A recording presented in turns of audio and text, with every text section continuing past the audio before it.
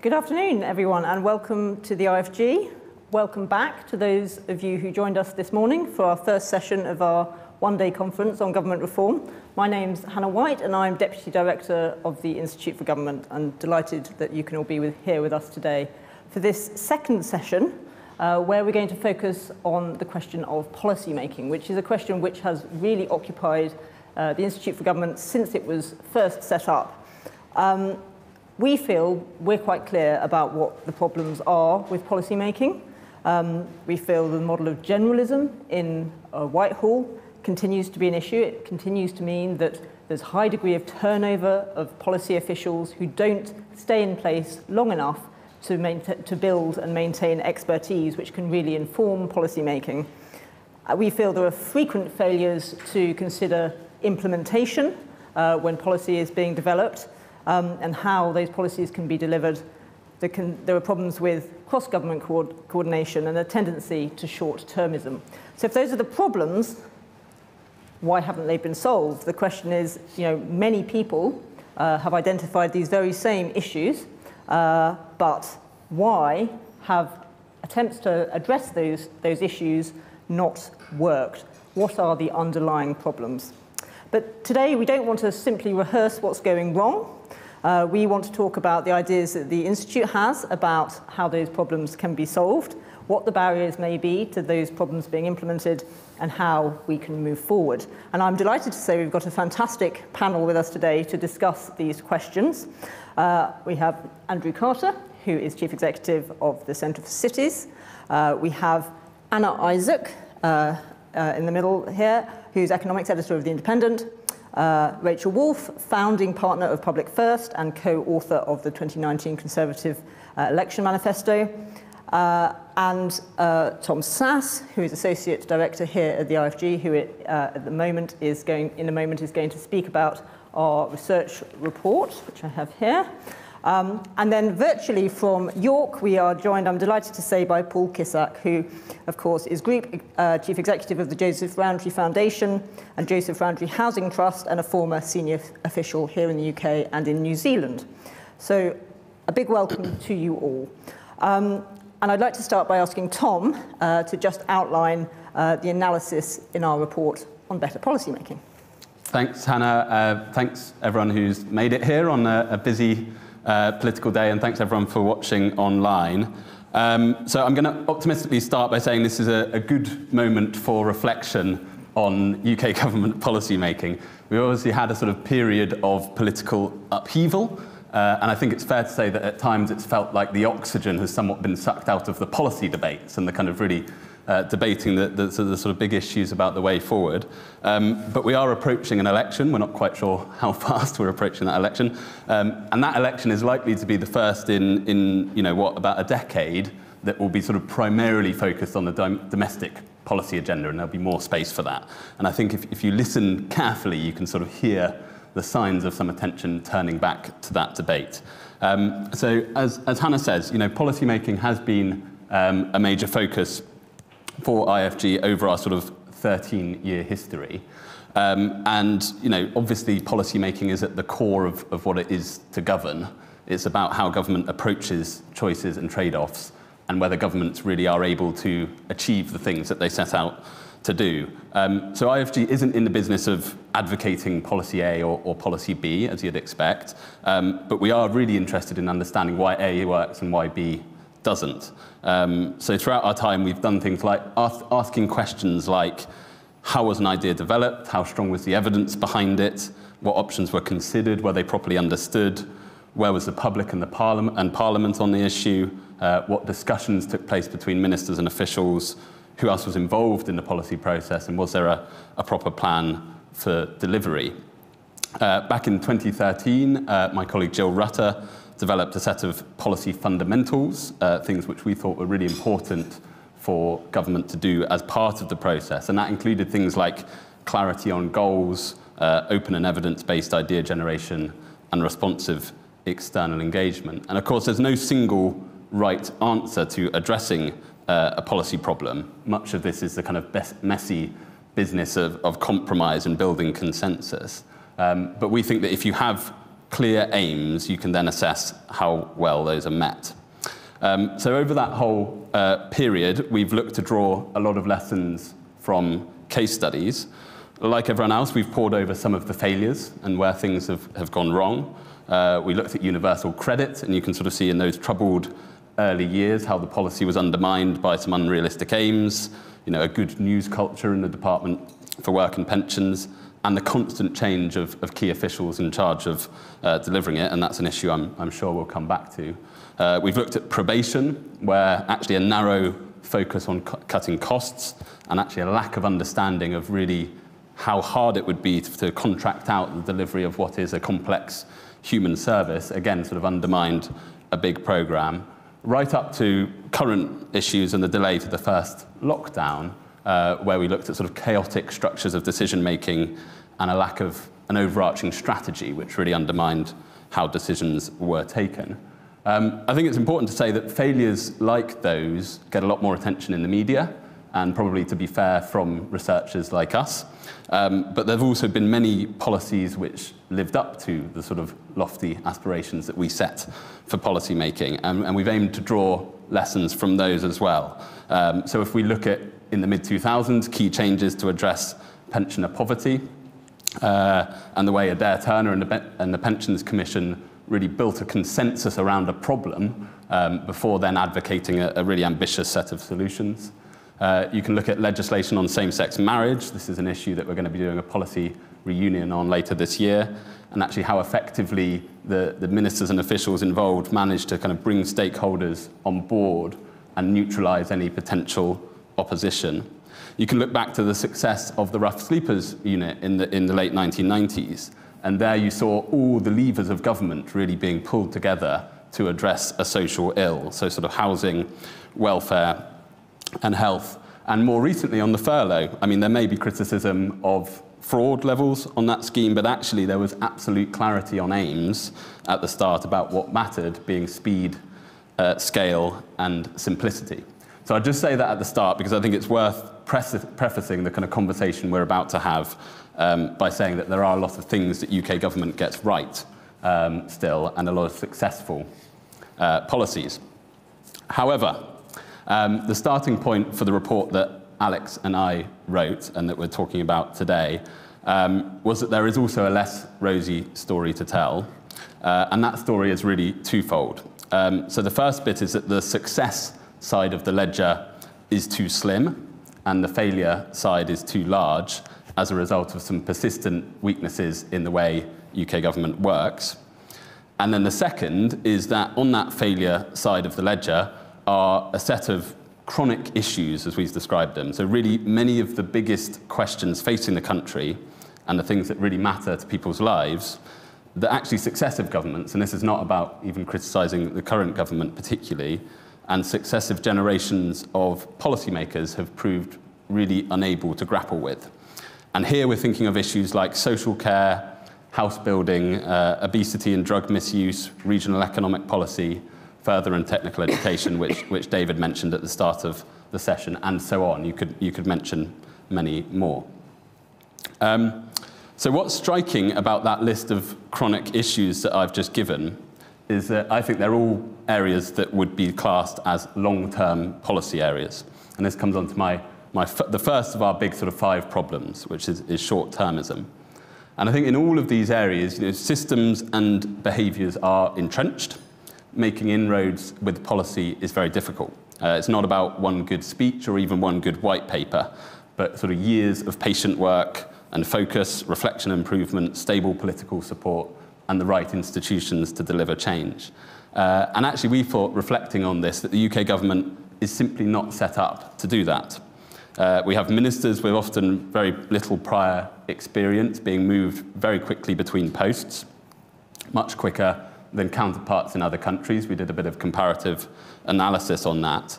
And you also have officials moving around very quickly too, which is an issue that we'll come back to. And I think that means that the incentive is often for a minister to sort of make their mark or make a new announcement to try and get a bit of recognition rather than continue the work that has been done before them.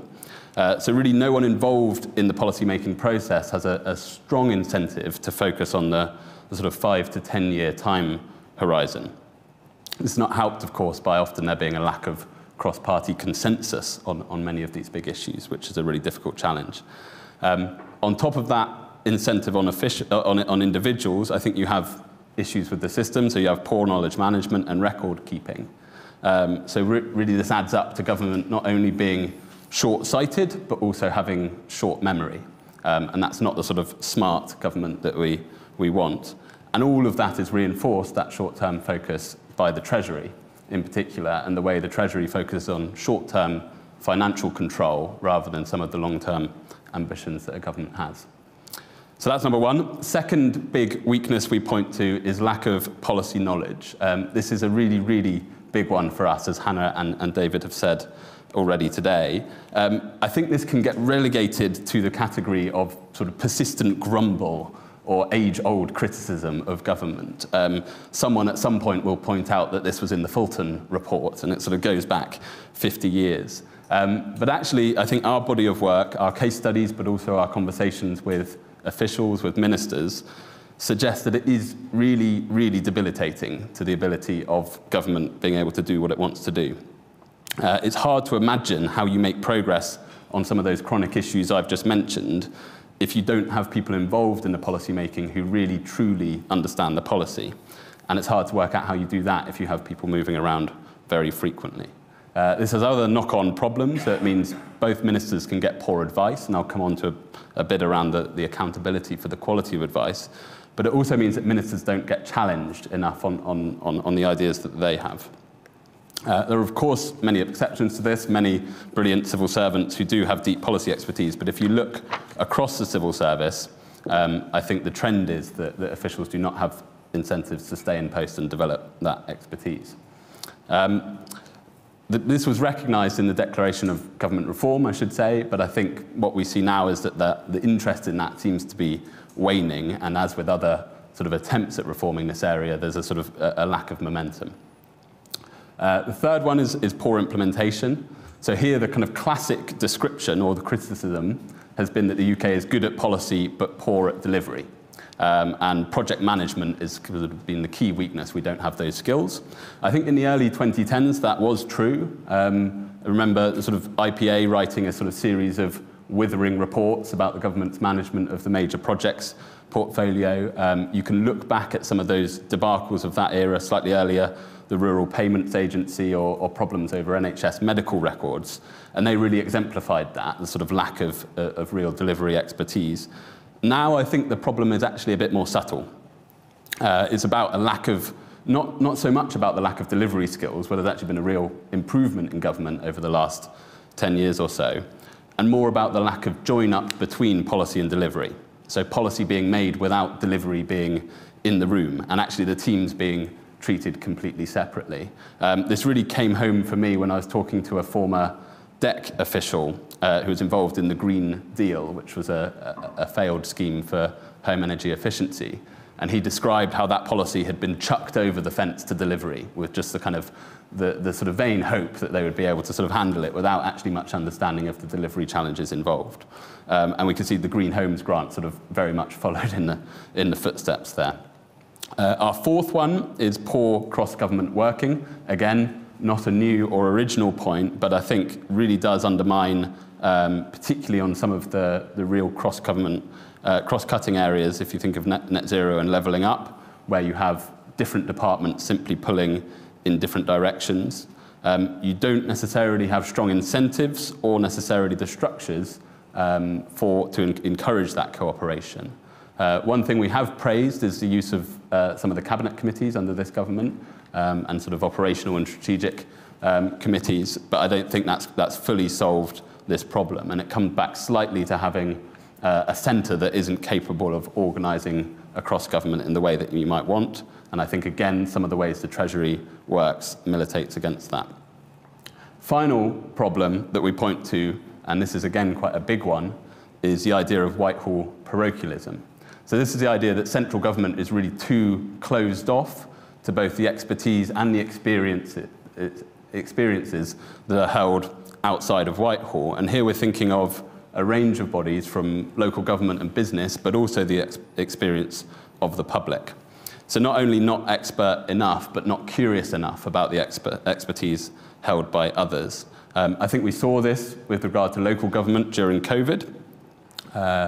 Central government being too willing to dismiss actually the expertise that local government had that central government may not have had. And I think there's a bigger question for us here, which we have colleagues working on at the IfG, about the extent to which policy-making responsibilities might be devolved beyond Whitehall.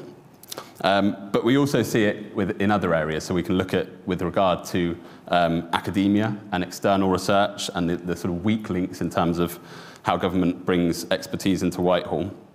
But I think possibly the biggest of these is the way that public experiences are brought into policy making. And here you can see there's a real sort of step change happening in some parts, in some countries, and actually in some parts of local government in terms of using public engagement in policy making and really pushing beyond sort of traditional focus groups and polling to think much more deeply about how the public experience policy issues.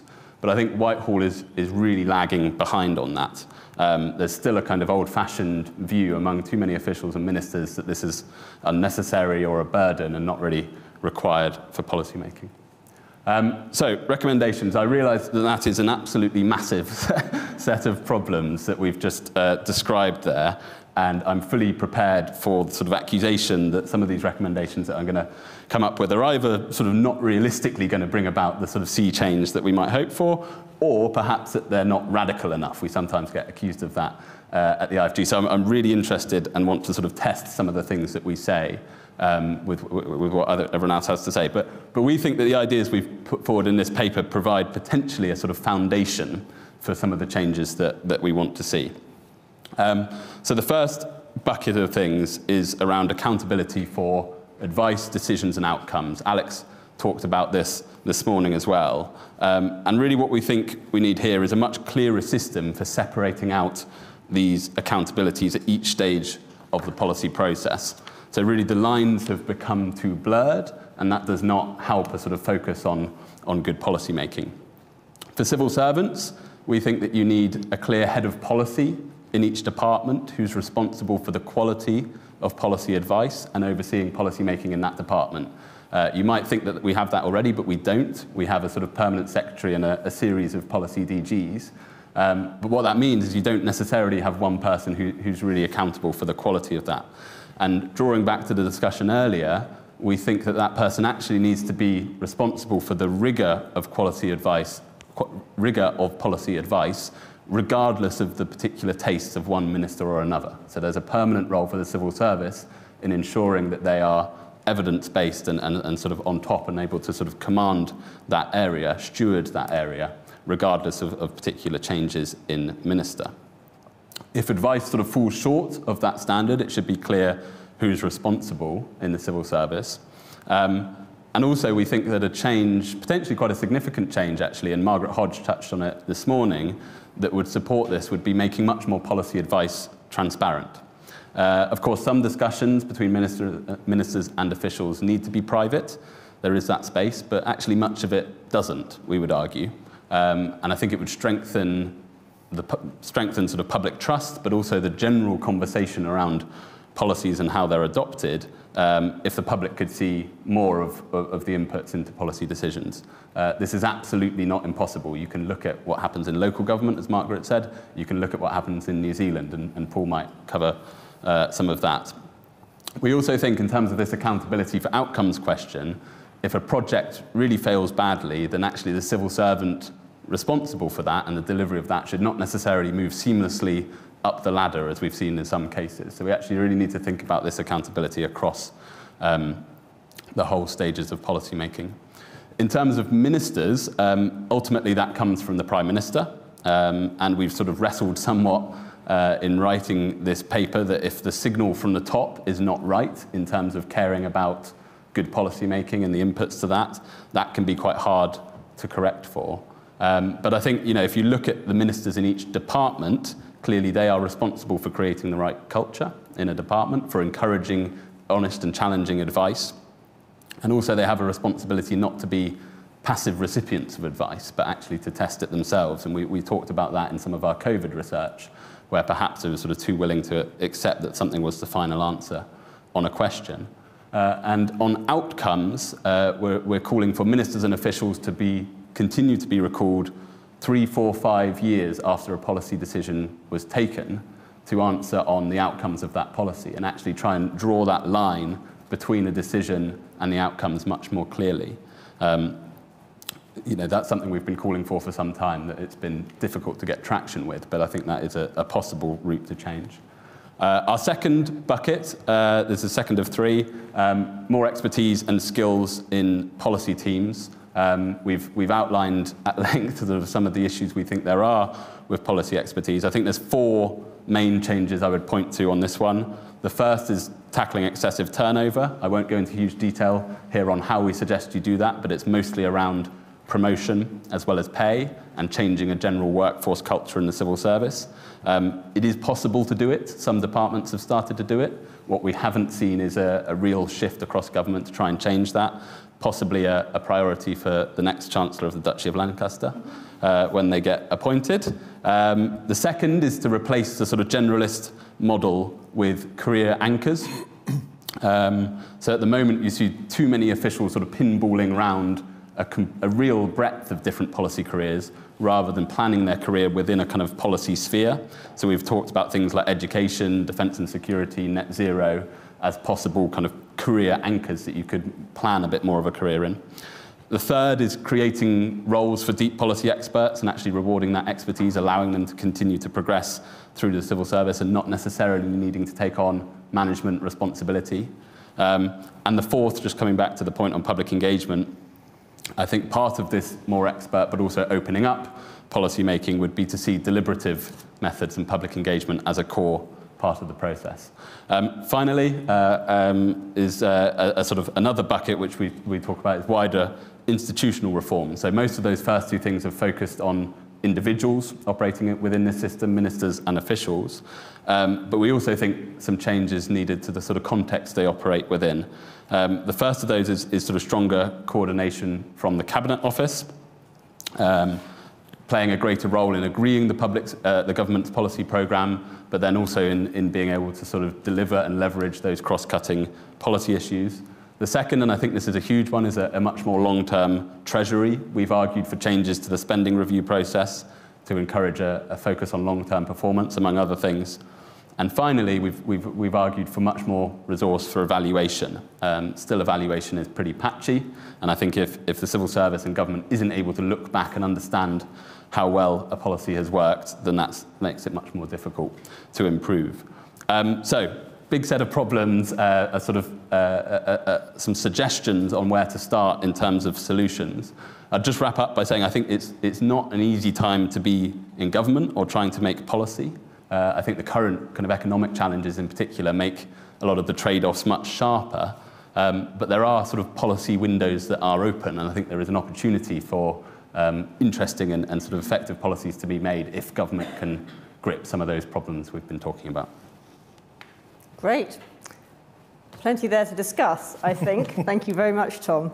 So the way we want to run this today is not as a sort of pure panel discussion with some questions at the end, but much more of an interactive session, questions from the floor. I've already got lots of questions coming in via Slido. If you're watching online, please do send in questions. And we'd like to know not just what you'd like to ask the panel, but also if you have expertise and thoughts that you'd like to feed into this discussion. We really want to hear those thoughts. So please join us now in discussing these issues. I'm going to start by kicking off with one question to each member of the panel myself, just to get the conversation going. But then I would love to start talking to everybody in the room and online. Paul, I'm going to start with you, seeing you're coming to us down the line.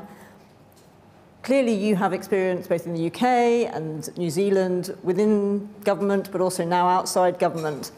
How does that experience align with the problems that Tom has outlined and our analysis of the possible solutions we have put forward? Do you think that those are the right sort of answers, or should we be being, as Tom said earlier, much more radical in some way? Thanks very much, and apologies that I'm not there in person, wasn't able to get to London today. I think in a nutshell, I wholeheartedly agree with the problem diagnosis. I think I'd quibble with a few bits and pieces, but broadly speaking, I think it's a really excellent summary, a slightly saddening summary in some regards of the position we're in. I mean, I think the starting premise that we are or have been, as a policy profession, better at solving shorter term problems than these big, longer term chronic ones is exactly right. And actually, in my sort of darker moments, I reflect on having spent 20 years in the policy profession and really sort of feel complicit in what is a long term failure in some of those sort of more chronic areas that Tom alluded to. Certainly recognise the question about the lack of deep expertise. I say this again, I don't want this to be a therapy session for me, but I say it as one of those people who pinballed around Whitehall a little bit, perhaps not entirely, but I definitely recognise that challenge. Certainly recognise the challenge about the narrowness of the Whitehall view, and perhaps something I reflect more on now, having left Whitehall, than I did at the time. And I very much agree on poor cross-government working. So again, this is one of those areas where it used to slightly irritate me when I was in the policy profession, when people talked a lot about the importance of joined-up government as a sort of truism. And I still remember one of the most liberating things the Secretary of State ever said to me was, embrace your silo, stop going to cross-government working meetings and get on with achieving something. And actually, I think we did as a result.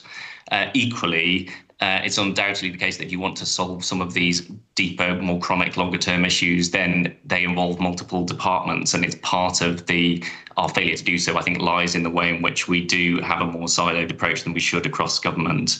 I'd actually go a bit further and say I think there are some issues which are really important, which almost don't have any home in government. So certainly in the social policy sphere, I think we have a bias towards services, and for understandable reasons. So if you work in social policy in Whitehall, you tend to work in public services or public service reform, because obviously, for understandable reasons, we spend billions of pounds every year on different public services. So you're driven by an agenda around efficiency, productivity, outputs, etc. Whereas actually, stepping back and thinking about the longer term challenges, you tend to think about concepts like, family strength or poverty or social capital or relationships, which are the sort of things that send Whitehall civil servants scurrying away thinking, what on earth are they talking about? And nobody leads on that. It's always instructive when you get a parliamentary question come in on something like family strength or social capital. Nobody wants to take it because no department is responsible for it. And yet, when you dig beneath some of these longer term chronic issues that Tom was alluding to, then these are really important areas of policy. So it's not just joined up government, it's actually, some of these things don't have a home at all. But overall, basically, I agree with the diagnosis. I definitely don't agree with the point about the centre of the government being too weak, but no doubt we can sort of come back to that. On the solutions, a bit more mixed. I suspect other panellists will be the same, but I say that not necessarily being able to offer up brilliant solutions to these. Maybe if I felt I had the solutions, I'd still be on Whitehall trying to implement them. Four that I particularly do agree with. So the career anchors point, I think, is a good one. I actually think more of that probably goes on already than the report implies. A lot of people do tend to gravitate towards particular sort of policy families, even if they don't stay in a very narrow bit. And of course, it shouldn't just be about moving within a smaller range of Whitehall jobs. It's about moving in and out of Whitehall. So, if you're a DHSC official, it's great if you can go and spend some time in the NHS. I also think it's quite important to have officials moving in and out of the very centre. So Treasury would be a better place, in my view, if it was populated by more policy officials who'd worked outside of the Treasury in different areas. Very much agree with the mixed teams argument, and I think that is a better way of pitching it than, and this is where I did there's a slightly sneery comment in the report about the outdated model of the generalist. I don't think the generalist model is outdated, and I think trying to create a hierarchy between generalists and specialists is pointless. The reality is generalists serve a purpose, specialists serve a purpose, and mixed teams that combine different skills together is I think, where you get your best policy outputs. More transparency, yes. Before I went to New Zealand, I'd probably have said no, thank you. Having experienced in New Zealand, I can see the benefits of it. Very happy to talk a bit more about that. More deliberative methods, big yes. Really nice to see the reference to Polly Mackenzie's great report, The Humble Policymaker, in which he talks about deliberative methods. Reflecting on this report, I think, I spent 20 years in the Whitehall policy profession, ended up in quite a senior role. Nobody at any point asked me whether I had any skills around participative and deliberative methods. I don't, as it happens, but I think we need much more of that in the policy making process. I think the big area where I'm just not sure about the sort of bucket of solutions is around accountability. And I think that's partly because I think one thing the report slightly skips around is what do we mean by good policy making and what are expertise in policy making? And ultimately, despite the nod towards Polly's work and a sort of passing reference in the introduction to it's not all technical skills, is it? Actually, I think the report defaults to a technocratic view of what policy making is, as though there is a right and a wrong. And that then pushes you down an accountability. If only we had the right accountability, then people would do the right things. And actually, policy is just messier than that. And that's not an argument for not having standards. And I was a head of a policy profession within a department, and we focused very hard on standards. We had a set of policy tests, one of which was indeed what is the point of this policy, which I do think is often undercooked. And so I would never argue against standards, but I think one of the risks at the moment is the desire for policy making to be professionalised is reaching for a quite technocratic view of what policy making is. And I'm not sure that is what the policy profession is most missing. We can always get better at that. I would never advocate getting rid of the what works centres, but you can have as many what works centres as you want and not necessarily solve these longer term, deeper underlying issues. And therefore, I cannot see how a single person accountable for the quality or rigor of policy advice in a department would quite work, partly because I think everybody has to be responsible for that. But I'd almost say, rather than trying to undo the blurring of accountability, we actually need the civil service and ministers working in a blurry partnership, actually, with civil servants feeling more comfortable operating in what is actually a political environment, because that is what policy making is about. It is not meeting a set of sort of legal, finance, accountancy standards, statistical standards in the way that other professions operate. The policy profession is, a bit different. So I have my doubts about the accountability side. That's great. A lot there. Thank you very much, Paul, and particularly interested in those thoughts around how we think about what policy making is and what that means for accountability. Tom, I'm going to give you a chance to come back on all this once everyone else has had a chance to put forward some initial views. Rachel, can I come to you next? You clearly also have had the perspective from inside government and now as part of Public First, thinking about how public think about policy issues. What's your view about what's going wrong and how we might address the key problems? So I'll come to the kind of substance of what Tom and Paul talked about in a minute. I suppose before then it is probably worth reiterating why this conversation matters, because on days like today, what one tends to get, at least in my world, which is maybe slightly more political than others in the room, is a version of the kind of good chaps theory of government, which is broadly, if only there were competent, sensible people in charge, bracket who agree with what I think, then things would be better. And there is an extent to which that is true, and there are better cabinet ministers and worse cabinet ministers, and better policy officials and worse policy officials. But even if the different people in this room were to draw up their fantasy cabinet, I think many of the underlying problems that I think Lord Sainsbury articulated brilliantly in his speech this morning and that you talked about remain. And I also agree with a huge number of the things that have been laid out. I think I will focus on two, one of which you've discussed and one of which you haven't. The one which I think we haven't discussed today is scale, size. And it's always striking to me that when you reach for case studies and you talk about what you're copying in other countries, these other countries or places tend to be quite small. and they often are quite homogenous. It's New Zealand or Finland or Singapore or maybe New York, if you're really stretching the diversity. And there's a reason for that. I think that some of the criticisms we make about joined-up government and coordination and delivery are because we have a central state that is simply too big to achieve many of the things we want to achieve. And I have become very persuaded, not that it's a panacea, but that until we devolve quite a lot of the things that we currently put under central government, it's going to be very, very hard to get not only the kind of level of innovation and change that we want, but also the level of coordination and interaction with the public and civic society that is part of what you're identifying, and which would then, I think, allow some of the functions that you're talking about in central government to actually succeed. So I think that that is a necessary but not sufficient condition to really changing things. I also think, and this follows the conversation we were having, Lord Sainsbury, that these are deep-seated, not only incentives, but cultures about how things are done. And until you start to change where they're done and the sorts of people you're bringing in, I'm unconvinced that many of these mechanisms will work. So I think that's the first really important thing that I would add to this debate. The second thing, sorry, I'll add two more things. The thing that seems to me easiest to change and certainly echoes my experience is the introduction and maintenance of more expertise in government departments. So both bringing more people who already know something about a subject and then changing the incentives to keep them. You know, I was very conscious when I was in Downing Street that there were brilliant people in the policy unit, in the centre of government. You could not have a more important role in many ways, who felt they had to leave after a couple of years or they were never going to get promoted. And that's crazy.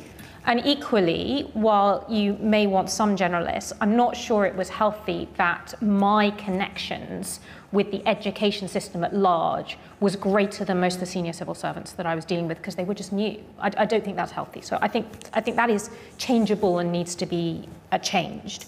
I think the one that is much harder to change, but was also very noticeable to me, is the orientation to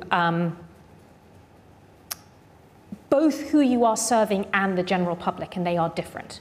And to give an example of this, you know, I was always very conscious when I was in working in education, in government and before when I was working on it outside, that the entire communications function into and out of the DfE came from the sector.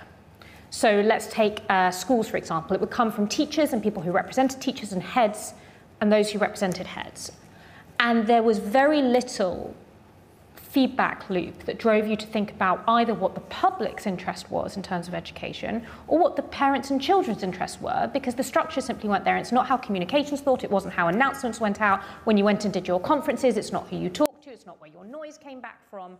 And this, and I think this was deeply problematic. And I'm a defender of focus groups and polling, and I think the more the better, because at least it forces you to recognize what people care about. But I do think more structures that force you to constantly recognize that matter. Deliberative methods have some role to play in that. I'm actually quite interested in whether we could go a bit further and have more jury-style methods in government, because I think one of the problems with deliberative methods is they turn people into a quarter experts, and then you're either convinced that that's how the public will behave, which it isn't because they're not quarter experts, or you haven't actually given them any decision-making power. So I think they're sort of halfway house often. But I think that really is central. Again, would be much easier to create long-term if more of the things we did were at a smaller scale. So I'm sorry, Tom, I've introduced another thing to an already massive list. But I do think it's possibly the most important thing to do before you solve those things. Very interesting, and gives me a good lead in to talk to Andrew and to say, obviously, Rachel has raised the question of devolution, doing things at a different scale, what difference that makes. She's argued helps with innovation, helps with coordination. What's your view? Is policy making, is UK government policy making sufficiently good at taking the local view? So the short answer is no. The long answer is no, and then repeated on many occasions. But to think of it from I think about these issues and engage with these issues from a local growth perspective, primarily. And I think there is something interesting around the relationship between the value of local expertise and insight and the centralised nature of the system that we've got. And those two things play off against each other, and they drive a set of behaviours, and I think they increase the significance of the outcomes of those behaviours, I think, which is important for us to kind of think through. But basically, if you think about central government's relationship to local government, it doesn't trust local government, really. That's a general statement. There'll be some variations and nuances, but in general, it doesn't trust it. And the reason why is several reasons. One, because we are very centralised, there is a culture, in a sense, that the best is at the centre and everything else is second best. If you're serious about policy making and public service, you do that in central government, and that transcends through into local government being something else for those that didn't quite make it. So there's a sense that local government is not as good as, at least as central government, within central government. The second thing is, central government really doesn't have hardly any knowledge, and certainly not good knowledge, about local government and local areas. Really doesn't spend much time trying to figure that out. It's not really interested, in part, which is why it doesn't try to figure that out. And some of the mechanisms that we did have, Audit Commission being an example, were actively dismantled during previous phases of policy and government, and so sort of further retarded the ability of central government to really understand local government and what is going on in different localities. And then thirdly, I think the centralised nature and the role of central government in my field, I don't know in other fields, in my field, has created a kind of slightly strange and somewhat bizarre game where in order to win the game, if you're local government, i.e. to get more money, you have to actively embellish and overclaim on what localities are and what they could do. Everybody knows that this is the game, but everybody has to play it, central government and local government. And if you think about information and knowledge and expertise, in part residing on some facts and some reality, that is made more problematic in this kind of very strange game that we've established through competitive bidding and all of those kinds of things. And then my fourth point would be, and my first point would be, as a result of those sorts of things, and this is where we need to be honest, local government quality, capability, the ability to marshal local resources and gather insights and expertise from whoever it is in locality, is less than it should be or could be because of the nature of local government in a very centralised system. So capacity and resources are not there at local government level. Unsurprisingly, we don't have the capability and the expertise sometimes to perform the roles, and so it's a self-fulfilling cycle, which is why, at least from our point of view, we're interested in and are committed to a programme of devolution, because in a sense that becomes a means to an end rather than an end in itself. And actually one of the means you're trying to drive through devolution is actually to build capacity and capability at the local level to be better policymakers. So I think you kind of have to think those sorts of things through. But if we don't really accept and recognise the centralised nature of the system, then tinkering at the locality level will be largely irrelevant and probably not very productive. I think it's a really interesting point about the game that people are playing, essentially, and I think that the same applies with devolution writ large, doesn't it? You know, everybody says it's a good idea, and then they don't actually walk the talk, as it were. Anna, you spend a lot of time talking to ministers, officials in the course of your work. What's your sense, from your perspective, of why some policies work and others don't? I should declare that I feel personally attacked, because actually my first job was working on the Green Deal with the Department of Energy and Climate Change. So I feel like we've started with, you know, nodding very, very profound failure. So I sort of had the weird perspective of someone that was sort of working for a spin-off and a department and then became a journalist. My experience, it varies, because not all ministers are the same and not all officials are the same. Something that I think the report sort of gets at, and your speech, Lord Sainsbury, sort of gets at, is actually a reverse ageism. There's this desire for bright young things that is very natural and is useful and is important, because actually most of the time when you're trying to have a long-term view with policy, you're thinking about the next generation. So it's very natural to want to get young people involved with that. It's very natural to be impressed by fresh eyes on old problems. But what I do find is that you know, when I've been sort of looking around the underbelly of LinkedIn to try and find out who might be interesting to talk to, is that the most expert people are often the people with the plainest CVs that seem to have been somewhat overlooked in a corner. And I had someone that quite recently, they didn't give me a scoop, so it's probably fine. And they were a complete expert on a very, very niche area of policy. They were in their 60s, and actually they were the only person that knew what they knew, and it was actually a very important function of government.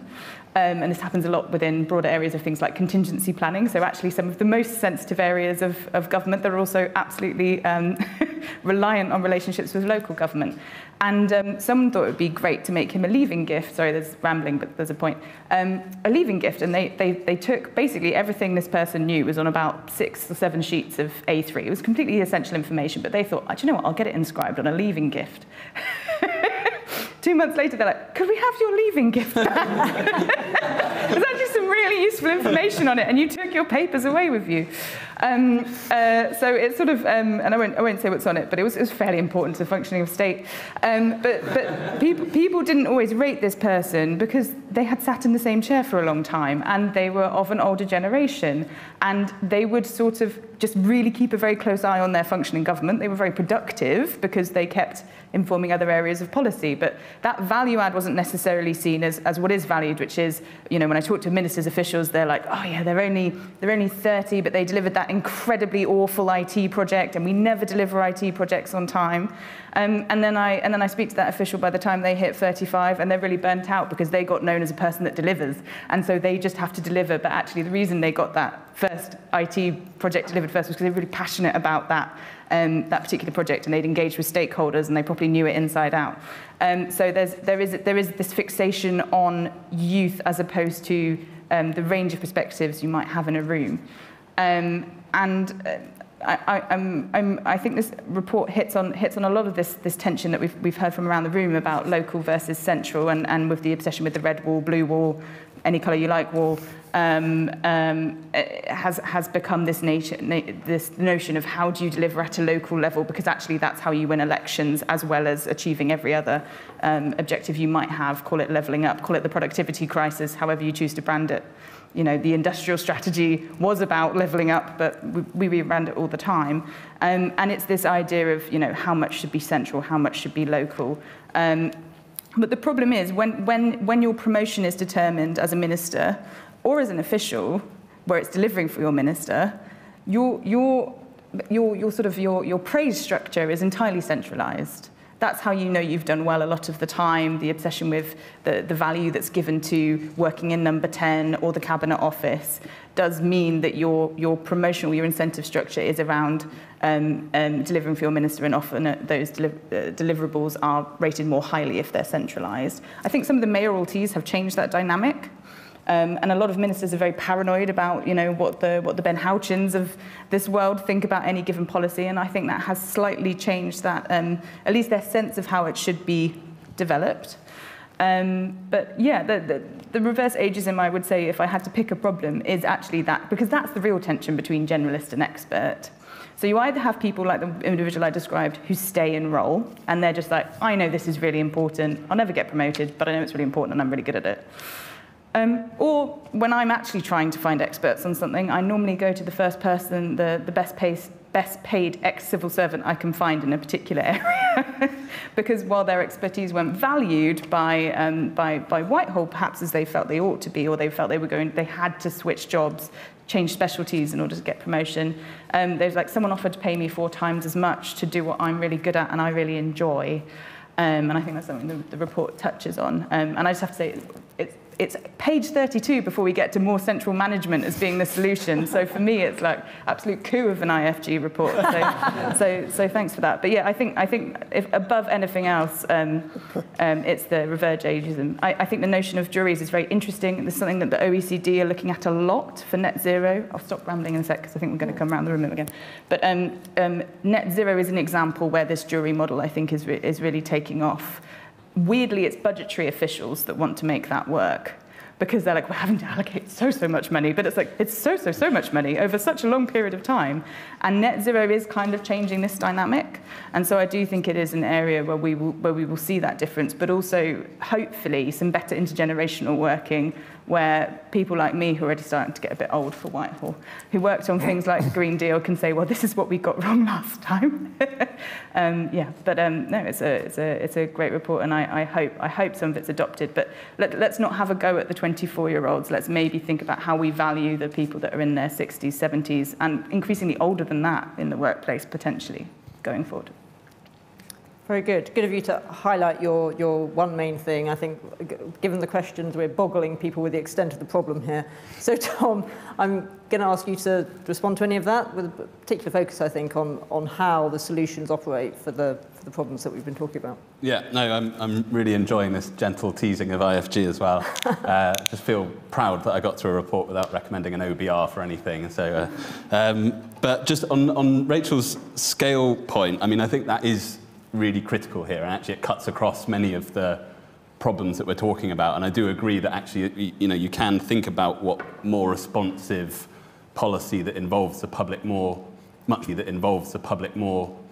more easily when you look down at some of those local areas making policy and think about that. I think actually my former professor, Tony Travers at the back, made a really interesting point about scale in the morning session, so he might want to come in on that. Just a couple of points. One on generalists.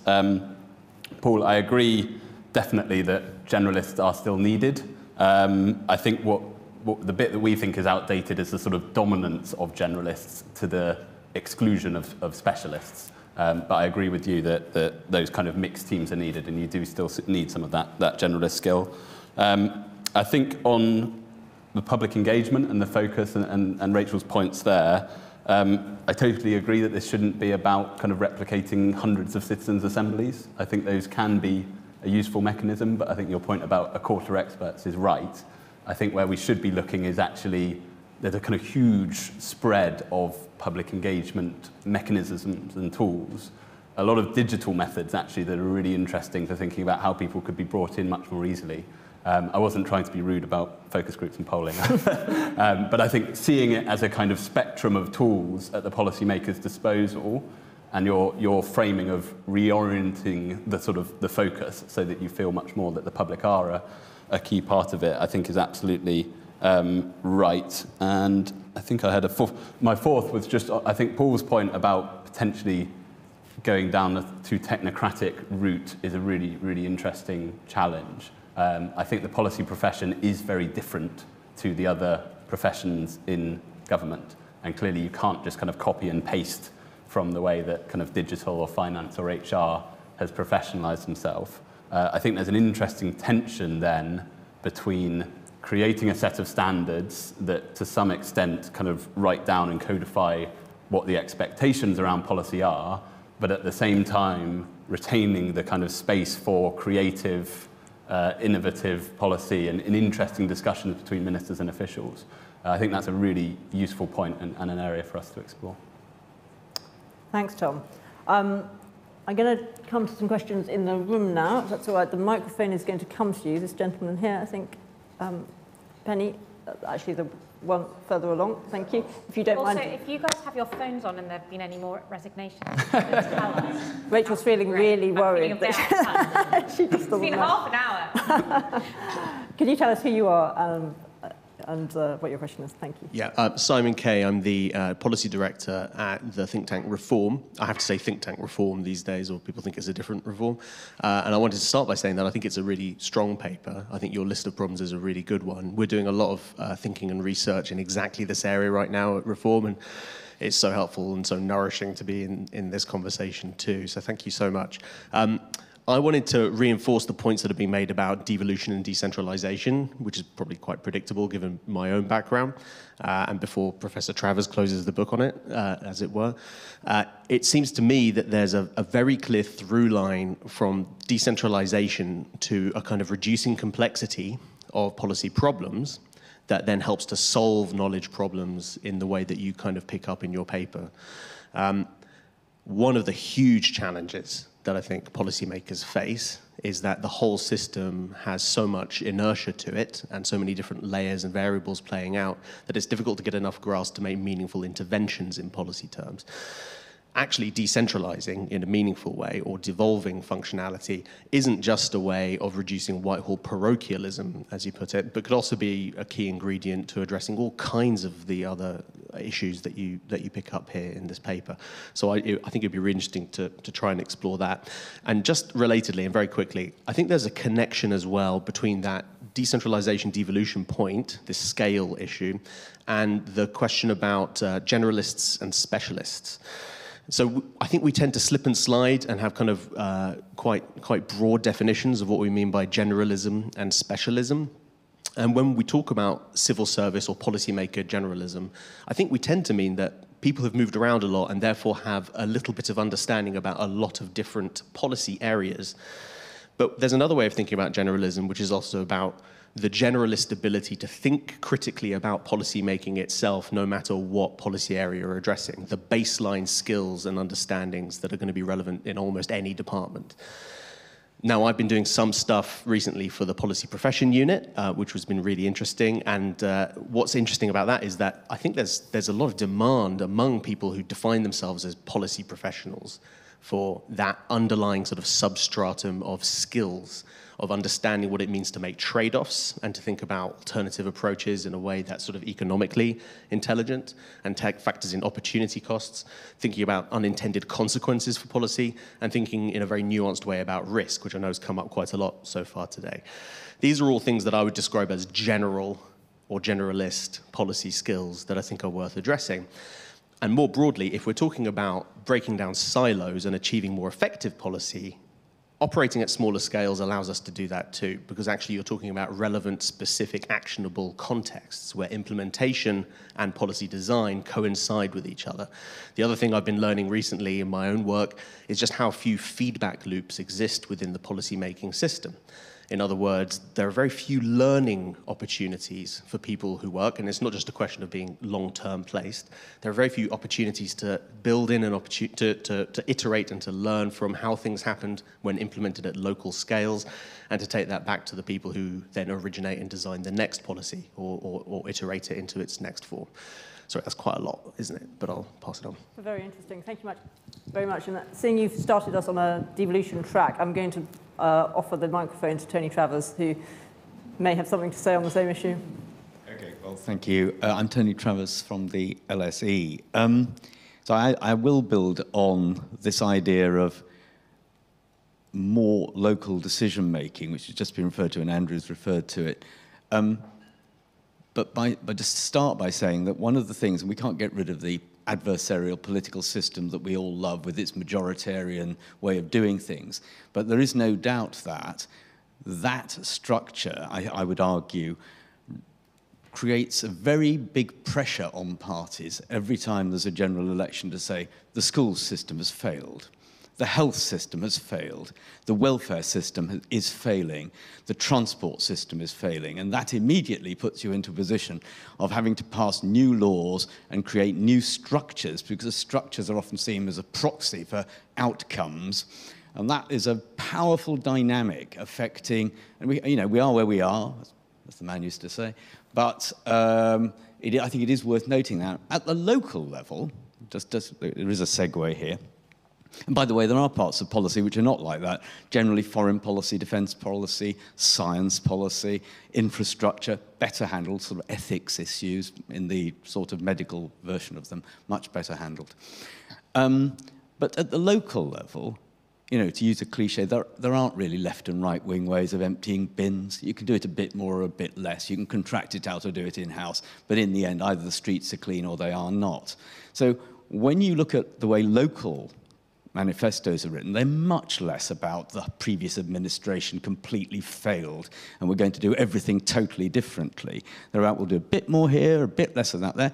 Evidence for this, there's no politics in social housing at the local level. Conservatives, Labour, Liberal Democrat politicians all want more social housing. It's not, but at the national level, it's a matter of high politics and we're going to be trying to sell off this or whatever it is. So I think my point is just to reinforce this idea that whilst we can't escape the adversarial political world of which we are a part, if more policy were, as it were, devised and implemented much nearer to where people live, it would be much less volatile. Very interesting. I would argue. Andrew, do you want to come back and either of this? I agree with both comments. So I think then, as we start to move towards how we might think about more devolution in that sense, I think in order to get more devolution, and because it rubs up against this first point that I made, which is central government, when push comes to shove, really doesn't think the local government is up to it. And all governments or all oppositions prior to going into government for the last 20 or so years have been massively in favour of devolution and decentralisation until they're into government, and then they become less so, although some notable exceptions. So I think if we are then to advocate and push forward on this agenda, I think being very clear about and tactical about building on experiences and examples where we can point to things that seem to have been getting better or things done differently, and actually saying, look, it's happening here, it could happen here, or it's happening here, wouldn't it be good if we had more of that? And we see this with our mayors as a possibility. But it also requires us, in my view at least, to be more incremental and opportunistic about the way that we proceed. And that's why we are against these kind of comprehensive plans for rolling out devolution at wide scale all at the same time to everywhere else, because ultimately I think the system kicks back and stops those things happening. So I'm massively in favour of being incremental, deliberately so, being patchy, asymmetric, use whatever words that you want, because ultimately I think that's the way that we get through the system as it currently is. And I don't fully understand how the system as it currently is radically changes, wholesale all at once to be a kind of massively less centralised system. Yes, the evidence is it doesn't. Does anyone else want to come in on this point before I move to topic which is coming up a lot in the online questions? I'm going to read out the one from Katriona Lang, which says, deep expertise is good, but most long-term challenges are complex and cut across themes. So we need the ability to see across boundaries and join up. Ideally, we need people with a deep career anchor, which is what we've been discussing, but also experience across disciplines and departments. So how do you combine those two things? So I'm gonna be a defender of the specialist for a minute. I think there are two kinds of, to follow your point, there are two kinds of specialisms that we tend to talk about. There is being an economist or a data scientist or an engineer, someone who is specialist in a function and a way of addressing problems and looking at numbers that you can transfer to an extent across disciplines. And then there's knowing about education or welfare or health. And I think it is true you need some of both. Although I think even if you are an economist, you are probably a better economist in education if you know the literature in education. So, I mean, there is a degree to which a degree of knowledge matters even if you have generalist skills. I think it is certainly the case that one can specialise in more than one thing over a 60 or maybe 50-year career, but possibly trying to specialise in 25 is a bit much. In other words, this is not going to be perfect, but it seems to me that we have pushed too far in one direction. And that, one of the things I've found slightly amusing is that in education, we have put huge amounts of effort, with limited success, it must be said, to make knowledge a bigger part of the education system, because there's enough now cognitive science and evidence that suggests that domain-specific knowledge really matters in how you get educated. You can't be skilled if you don't know anything, while explicitly going the other way in how we manage the education department. This seems to me overdone. Paul, I think you were nodding there. Do you want to come in?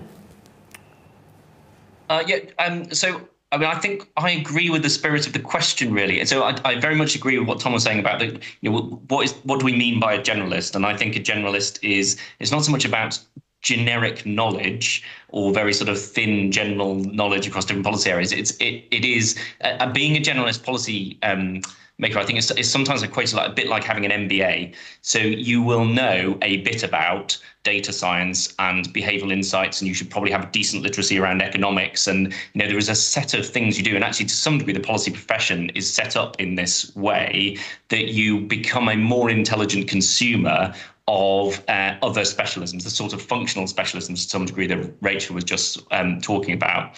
I do agree, though, with the question that if we think about what skills you need depends what question you're trying to answer. So it all comes back to, well, as I say, was always our policy test number one is what is the point? What are you actually trying to achieve here? And sometimes what we're trying to achieve in policy is something quite narrow, where technical skills and expertise or deep sector knowledge would be absolutely essential and a priority. Sometimes you're trying to actually engage in a messier and frankly more political process. So a good example for me is our failure to come to a long-term settlement around social care. I was part of one of the failed attempts in this area where I was asked to come into the Cabinet Office when Theresa May was there, assemble a team of the brightest and best across Whitehall and solve social care. And daftly, I said, yes, I'll come and do that. So I assembled a group of people who knew a hell of a lot about the social care sector, far more than I did. I sort of I am the generalist, I need my deep knowledge. And of course, some of the people who then came into the team had been through multiple attempts at this under different governments and had a lot of knowledge, not just of the subject matter, but of the sort of failed attempts as well. But what I was then sort of asked to do was come up with the technically correct answer to this question, usually with a kind of surely private insurance can solve this. I know everybody's tried and nobody's found it, but can we just have another go? But actually, so it was sort of set up as a sort of technical and more specialist, how do we solve this? Well, of course, the only approach which is ever going to get somewhere and a long-term settlement around social care and social care funding is one which is more deliberative, actually, whatever that looks like, and gets out there and tries to solve it with a broader range of people. It's not going to be a bunch of experts at the centre. And, needless to say, it was another failed attempt. So there's something about starting with what is the actual question we're trying to solve here, rather than assuming, yes, it needs to be generalist-led or yes, it needs to be specialist-led. You assemble the team and you use the tools and techniques needed to solve that problem. But we're really poor, I think, at working out what is the problem we're trying to solve right at the beginning. Sometimes we think we have, but we just don't spend very much time defining what success is for a particular piece of policy work. And you need to know what success would look like in order to know what the team is that you need to pull together. There's a question that's coming from John Preston saying good policy and service delivery is inherently cross-functional. Do we need to break down functional silos and create small cross-disciplinary teams with analysts, policy designers, operational staff, etc., which is one of the things we talk about in the report. Tom, I just wondered if you could give us some examples of good practice on that. You spoke in your opening remarks about some departments are getting better at putting the right teams together to solve policy problems. Do we have examples of good practice on that? I mean, I think that's definitely right. And I think we call for this idea of kind of multidisciplinary, multi-specialism sort of teams.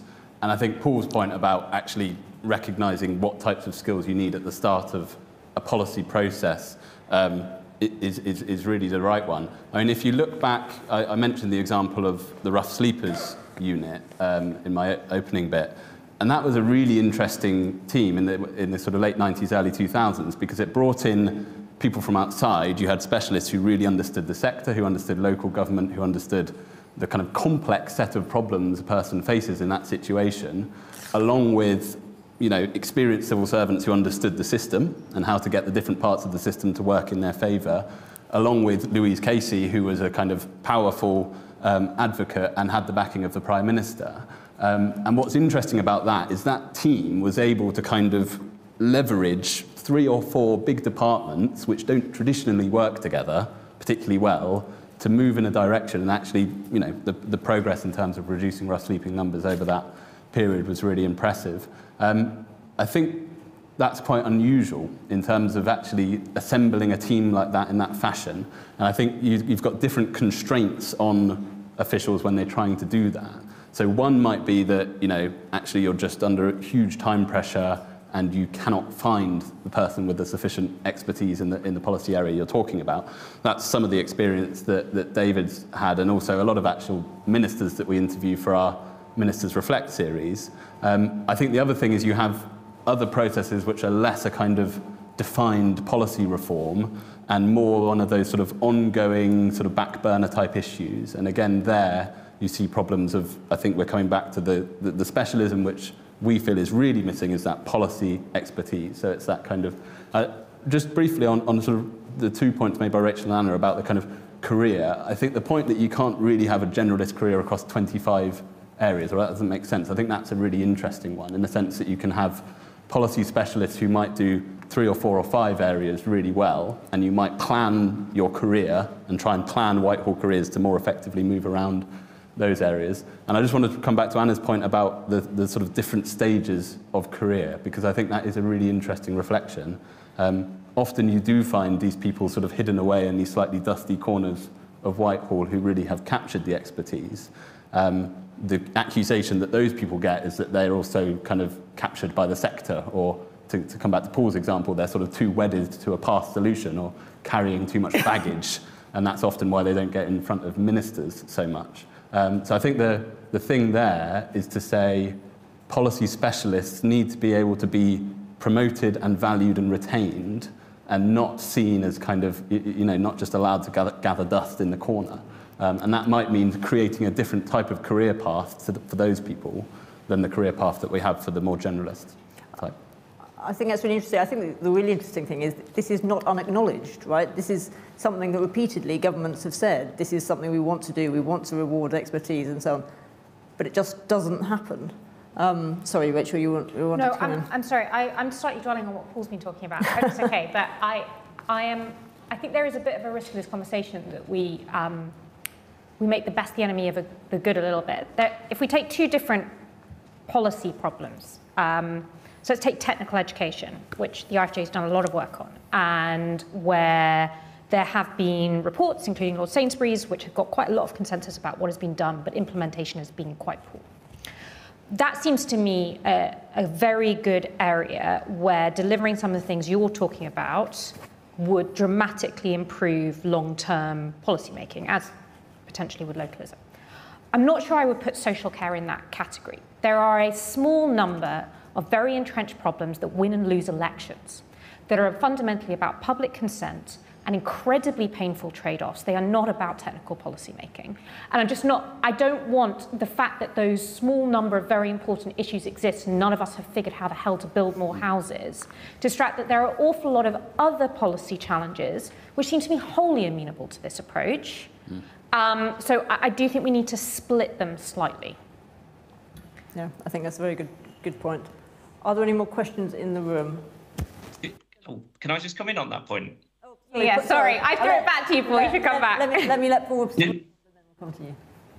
No, Paul. So I very much agree with that, and this is why I have a bit of a problem with the accountability section of the report, because I think what Rachel's just articulated really well there is policy. What we mean by policy is very, very different in different areas. Sometimes it's quite technical. Sometimes it is about, can we build a new public consensus around a really big, complicated issue? It's actually the latter that I think we are generally worst at. I think that's why we've got these big long-term problems.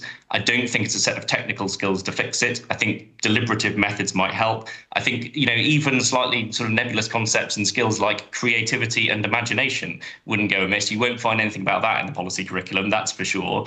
These are the sorts of areas where I think if you want to connect the opening bit of the report about the long-term chronic challenges we're failing to address with policy solutions, swinging into a technocratic view of policy making with stronger accountability is not going to get you there. It might well fix some of the other problems, some of the more technical policy issues, but it's not going to get you very far, I don't think, on these bigger, broader questions where there's a whole different set of skills which need to be about bringing civil servants and ministers together, actually, and just embracing the blurriness of that accountability rather than sort of separating it out, in my view. I definitely want to come back to this accountability question, but I'm going to go to the gentleman behind and then I'll come to the lady. So I'm Shadab Ahmed, I work in the Open Innovation team. this is a bit of a narrower focus of the report. So the Open Innovation team works cross-government. We're a bunch of civil servants who try to bring academia and other forms of external expertise into policy making. So we work across health, defence, civil service reform, etc. And we see these issues sort of day in, day out of why is it so difficult to bring in that external expertise into government. And I think a lot of the issues highlighted in the report sort of speak to that, this short-termism, that we have these two islands of academia, let's say, and policy making, two different languages, complete different languages, lots of jargon in each area. The environment's completely different. You have short-termism in policy making versus these longer-term, sort of the research life cycle is much longer. You have 3, 5, 10-year funding cycles versus HMTs, as Tom was saying, much narrower, shorter-term focus. The priorities are different. We're looking in academia, you know, is my research robust? Is it academically rigorous? Is that going to get peer-reviewed well? Versus policymakers thinking, so what? What's the upshot? What can we take from that research and apply in policy? And these two islands are quite far apart, which is why we need teams like us to be a bridge, be a translator. So my sort of question is, where do we think we need to sort of aim our ambitions and pool our resources? Is it bringing those islands together? And if so, is it bringing academia closer to government and policymaking, or is it actually changing the way government and policymaking has worked to bring it closer to academia? Is it a bit of both, just to sort of lower that threshold to be able to be a bridge or to be that translator between them, because it's bringing those two worlds together? And of course, we have this idea in the report about having someone responsible in each department for making that link, rather than a central government department, but doing that within each department, which I'd be interested in your view on. But I'm going to come to Una for a question. Nope. Well, I was going to make a different point, if I may, but can I just say that I wholeheartedly support my colleague here has just spoken about the need for much closer working between universities and government. Since I left the Department of Health in 2016, I've served on the Council of the University of Birmingham and the London School of Hygiene and Tropical Medicine. And the capacity and capability that exists in just those institutions to contribute to thinking about policy making, either at the creative end or the evaluation end, is immense. And we're not really, as a society, making enough of that at all. And that's a call out to the universities as much as it is to government. But mindful of the fact that we've made the occasional reference to politics here today, I know we've sort of skimmed around it, and thinking about where we are in the life cycle of the government, I just wanted to also introduce the idea of manifestos. And having been a civil servant for 27 years, the manifestos do figure very significantly in the life of a government department. Obviously, it depends on which department, but in the health department, you know, it's pretty much everything.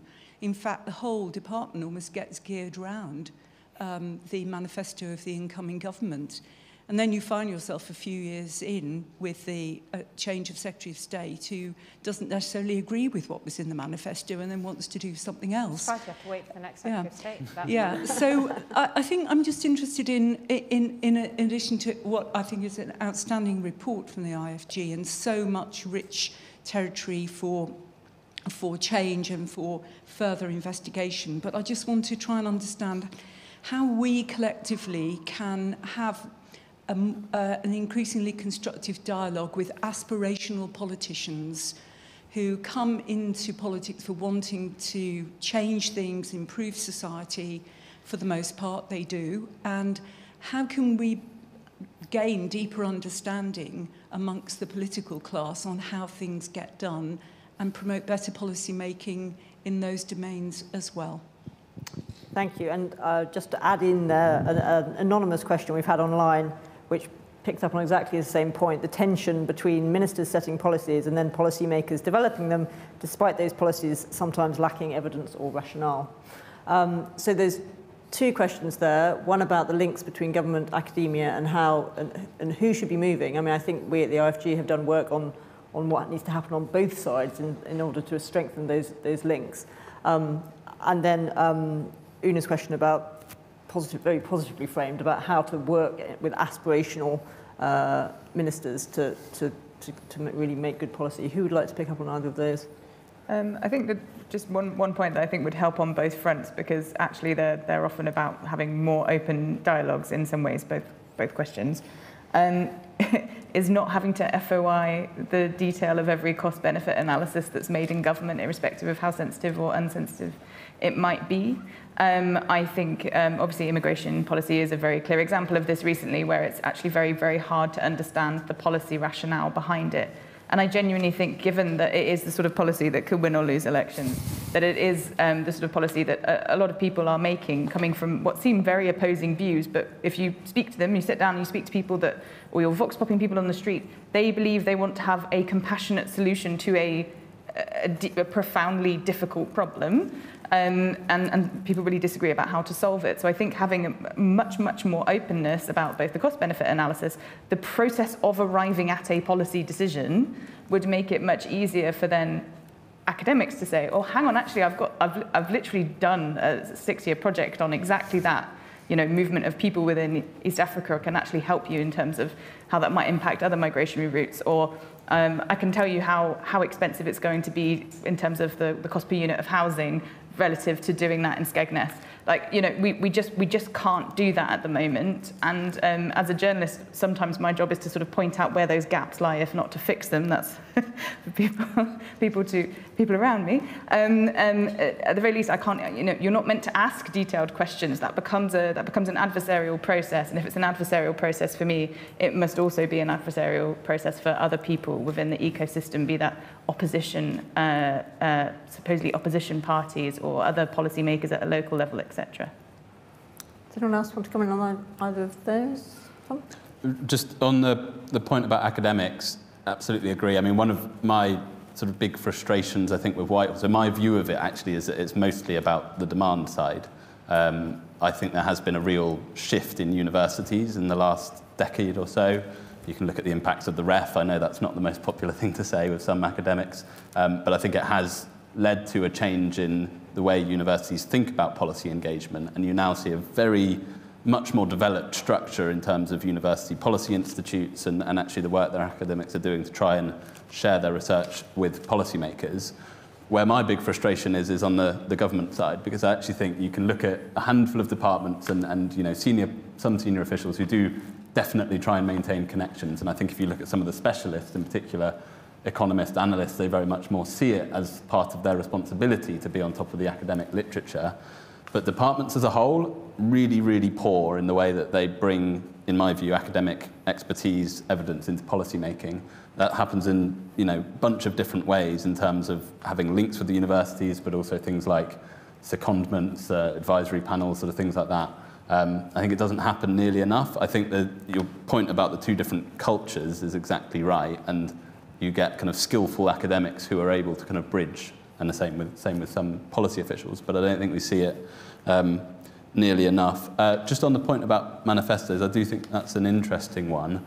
I suppose, you know, probably you want Rachel, interesting what Rachel has to say on this, but you probably want the manifesto to be the starting point of a policy development process, and clearly writing a manifesto and developing a policy are very different things.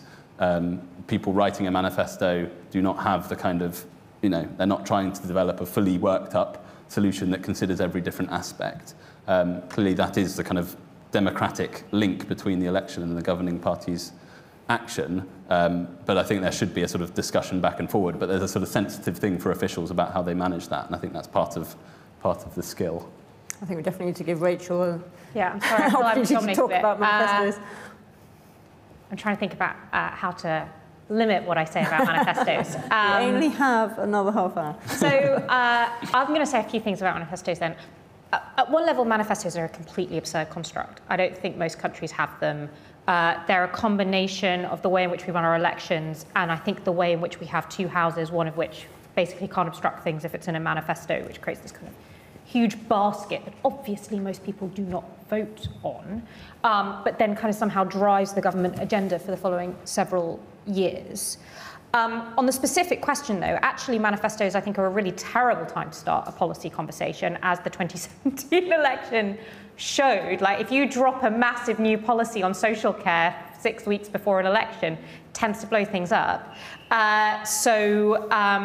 Generally, when people write manifestos, they try quite hard not to introduce new, really difficult things, as opposed to, you know, nice, shiny tax cuts and promises of more funding in the middle of an election campaign. It's something that has to happen a lot earlier, which I think leads to your other point.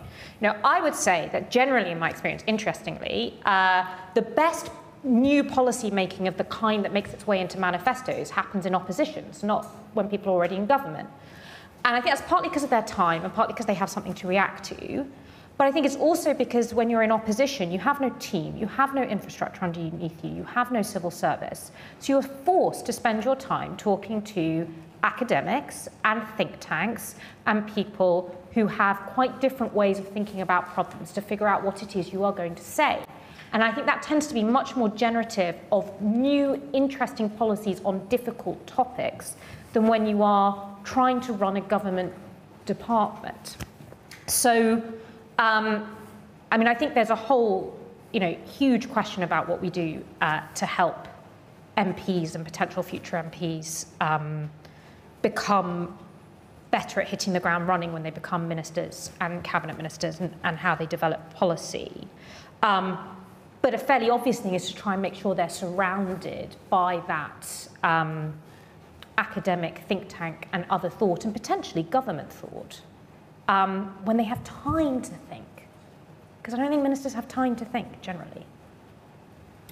And that is something, again, that we think about a lot at the IfG, about how difficult it is to become a minister, that nothing really can prepare you for that. There wasn't anyone else who wanted to come in. I want to take us back to this accountability question, because this is something we are very exercised about, that accountability for policy advice, for decisions, for outcomes, isn't sufficiently clear. And I take the point that Paul's made and that Rachel's made about not all policy being equal on this front, that there's some where it's highly political and it's a degree of blurriness is almost inevitable on that front. But I'm interested, I had the sense that there's some sympathy with our analysis of the problem, but less with our idea about solutions. I'm interested in the panel's thoughts on how you could clarify accountabilities. I feel like I'm talking too much. Paul, did you want to come in on this one? I'm just not sure that's the right question to clarify accountabilities. It's a very functional, slightly linearly assumed kind of, well, if you just get the outputs and the outcomes and all aligned and hold the right things to account, then that'll improve the quality of policymaking. I'm not quite sure I buy that as the question. Just to give an example, so it all, again, I think it comes back to what do we mean by policy work? And that is very different in different areas. So yes, you could sharpen accountability in more technical areas, particularly where that is linked to implementation and delivery, service delivery, etc.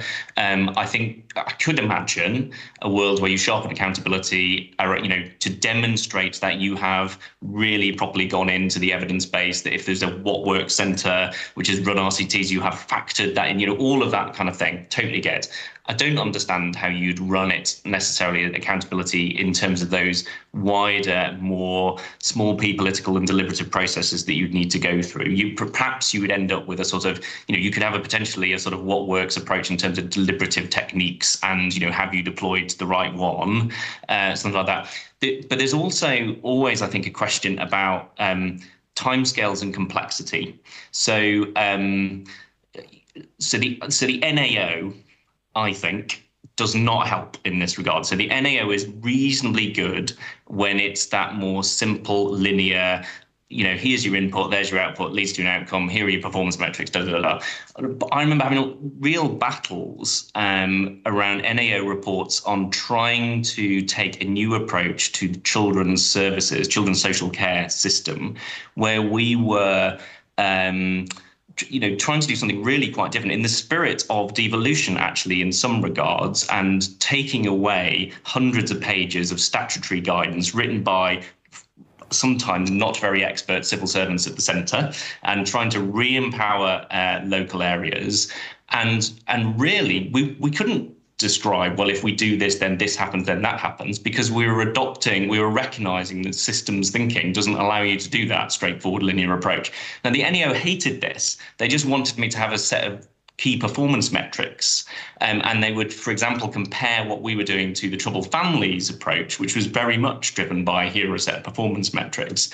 And I couldn't give them those performance metrics. And actually, everyone they suggested, I ran a regression analysis against it and demonstrated there was absolutely no correlation between what they wanted to call a performance metric and, for example, Ofsted grading, which was probably our best measure of what was going on holistically in the system.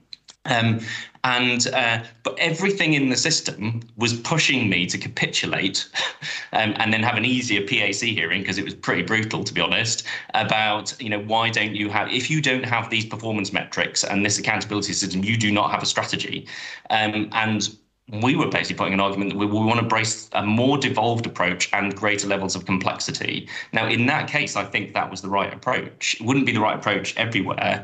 But again, it comes down to different policy areas require very different approaches to policy. And in my head, it follows quite different forms of accountability. Now, I could have had in my department a head of policy profession saying, look, we need to get the NAO sorted on this, come back with a set of KPIs, or you haven't done your job properly, which is sort of what the NAO were saying. I think that would have been the wrong approach and done a disservice to the services that we were actually trying to help change and improve.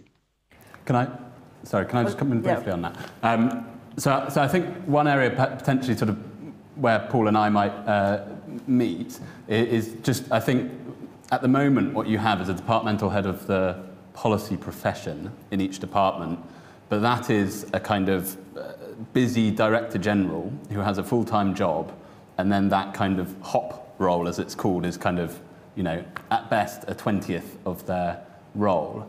And actually, I think what we're describing in this discussion is that departments need to be able to think very carefully about how to set up each policy-making process to succeed. I do take Paul's point that the accountability around different types of policy process might need to be different.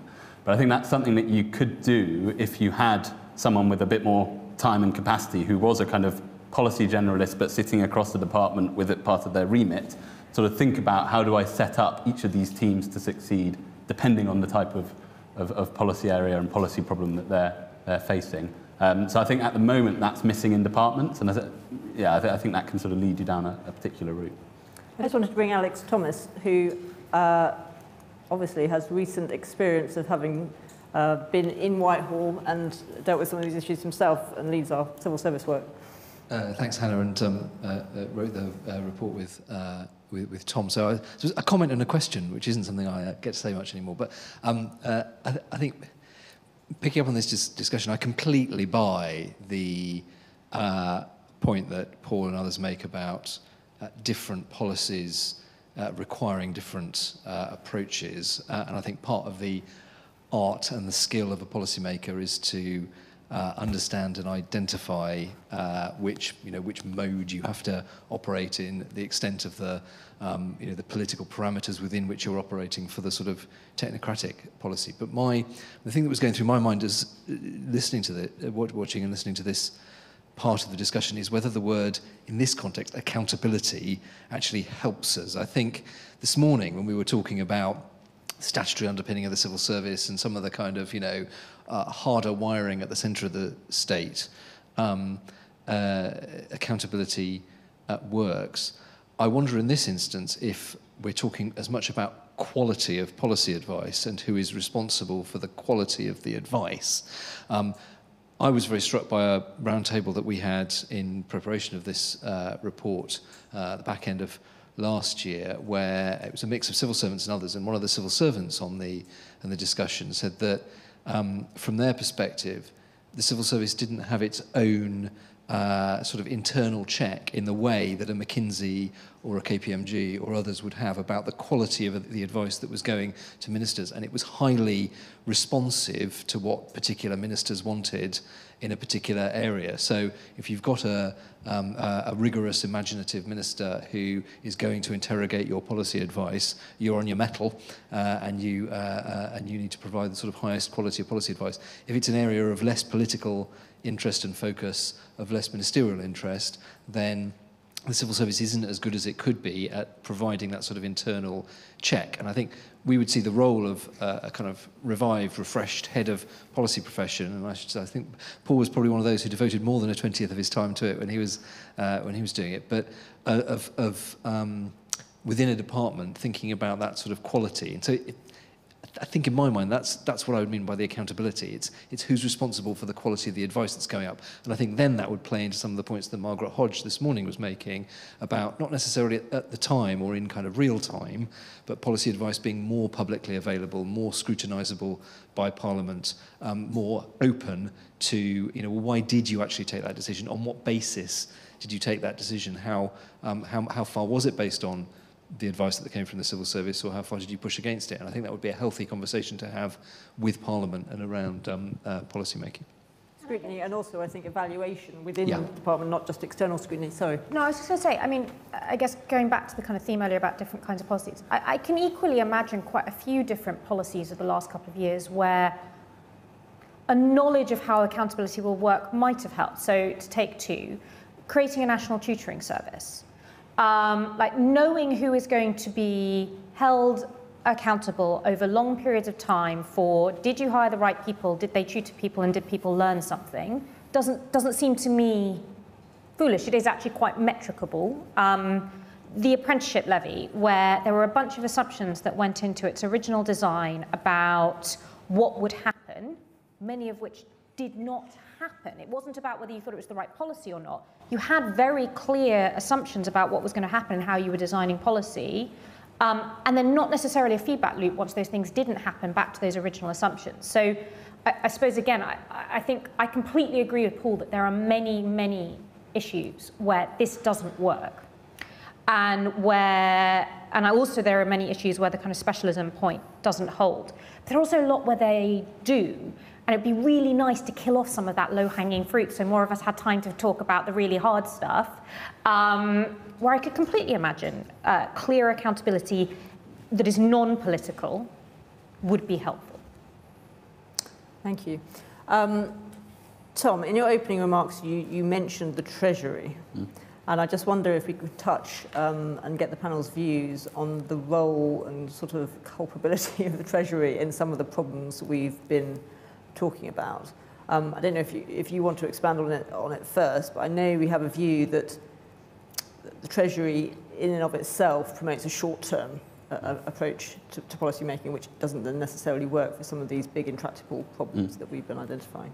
Yeah, well, I suppose the main thing to say, and it's sort of easy to gain popularity by complaining about the Treasury, but the main thing to say is we have a very, very powerful Treasury, and that it acts, as a sort of finance department and as a sort of economics department, and it has a huge amount of influence over departmental policy making, and much more than you would see finance ministries in other countries.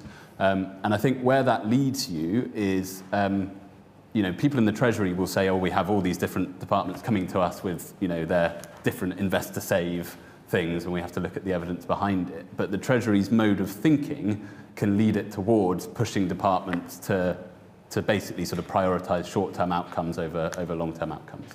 And I think that's the big issue for some of the long-term policy areas that we're talking about. I mean, aside from we've been talking about lack of political consensus, et cetera, is that the departments in their sort of spending bids and in their general policy development process are working against a very powerful bulwark that has a particular set of priorities. So just to throw one recent example into the mix on this is home insulation.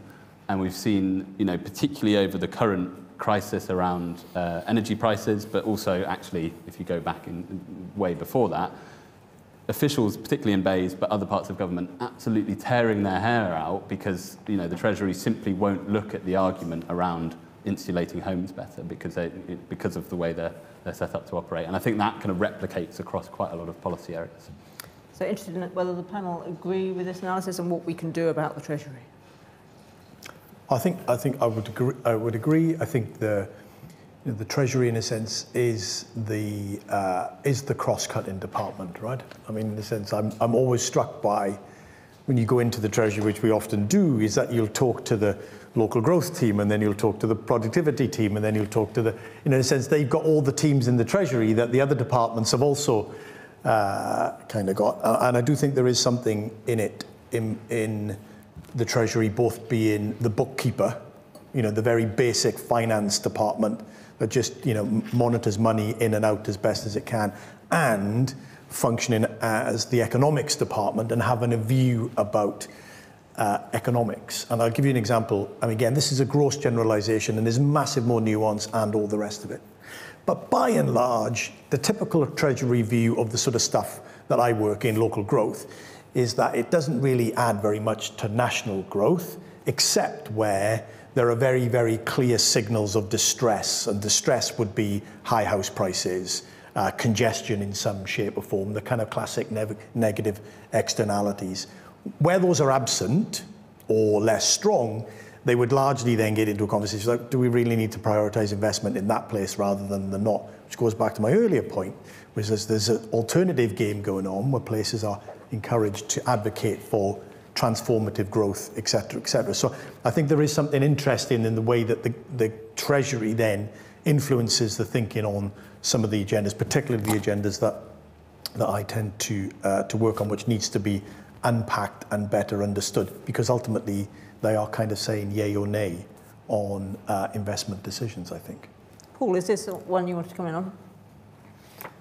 Well, it's funny because I definitely recognise the problem, and I say that as someone I think I spent about 8 years working in the Treasury. And one of the things I sort of reflect on in that period I was working in the Treasury is, in some ways, I found it some of the most intellectually challenging work, and I think that was partly because the work is difficult and stretching, and there are some incredibly bright people working in the Treasury. There are very bright people working right across Whitehall, but it is true that your average Treasury official is very, very bright. At the same time, I think it was 8 years where I was on intellectual autopilot, because actually you are just given a way of thinking, and the report talks about the narrow Whitehall view or the Whitehall parochial view. That is even more the case, I think, in the Treasury. It was once you'd learnt what questions to ask, it was actually very easy. It was actually then very easy moving from team to team as a sort of generalist within the Treasury, because it was the same set of questions you'd ask. It is undoubtedly the case there is a default reaction when it comes to public spending. There were always two sort of twin objectives in the Treasury when I was there. One was, public finances being sound, and the other being growth. Public finances being sound always won out in internal debates, because and that drives you to the short-termism, because most of the things you'd want to invest in terms of growth take longer, or more speculative, more diffuse, whereas just turning the taps off on public spending, you can have a much faster reaction. So there is a default in there in the system.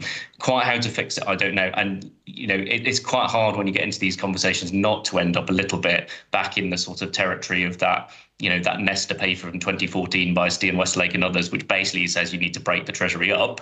And I've got to say, the longer I've been away from the Treasury and the more I have seen it operate, the more sympathetic.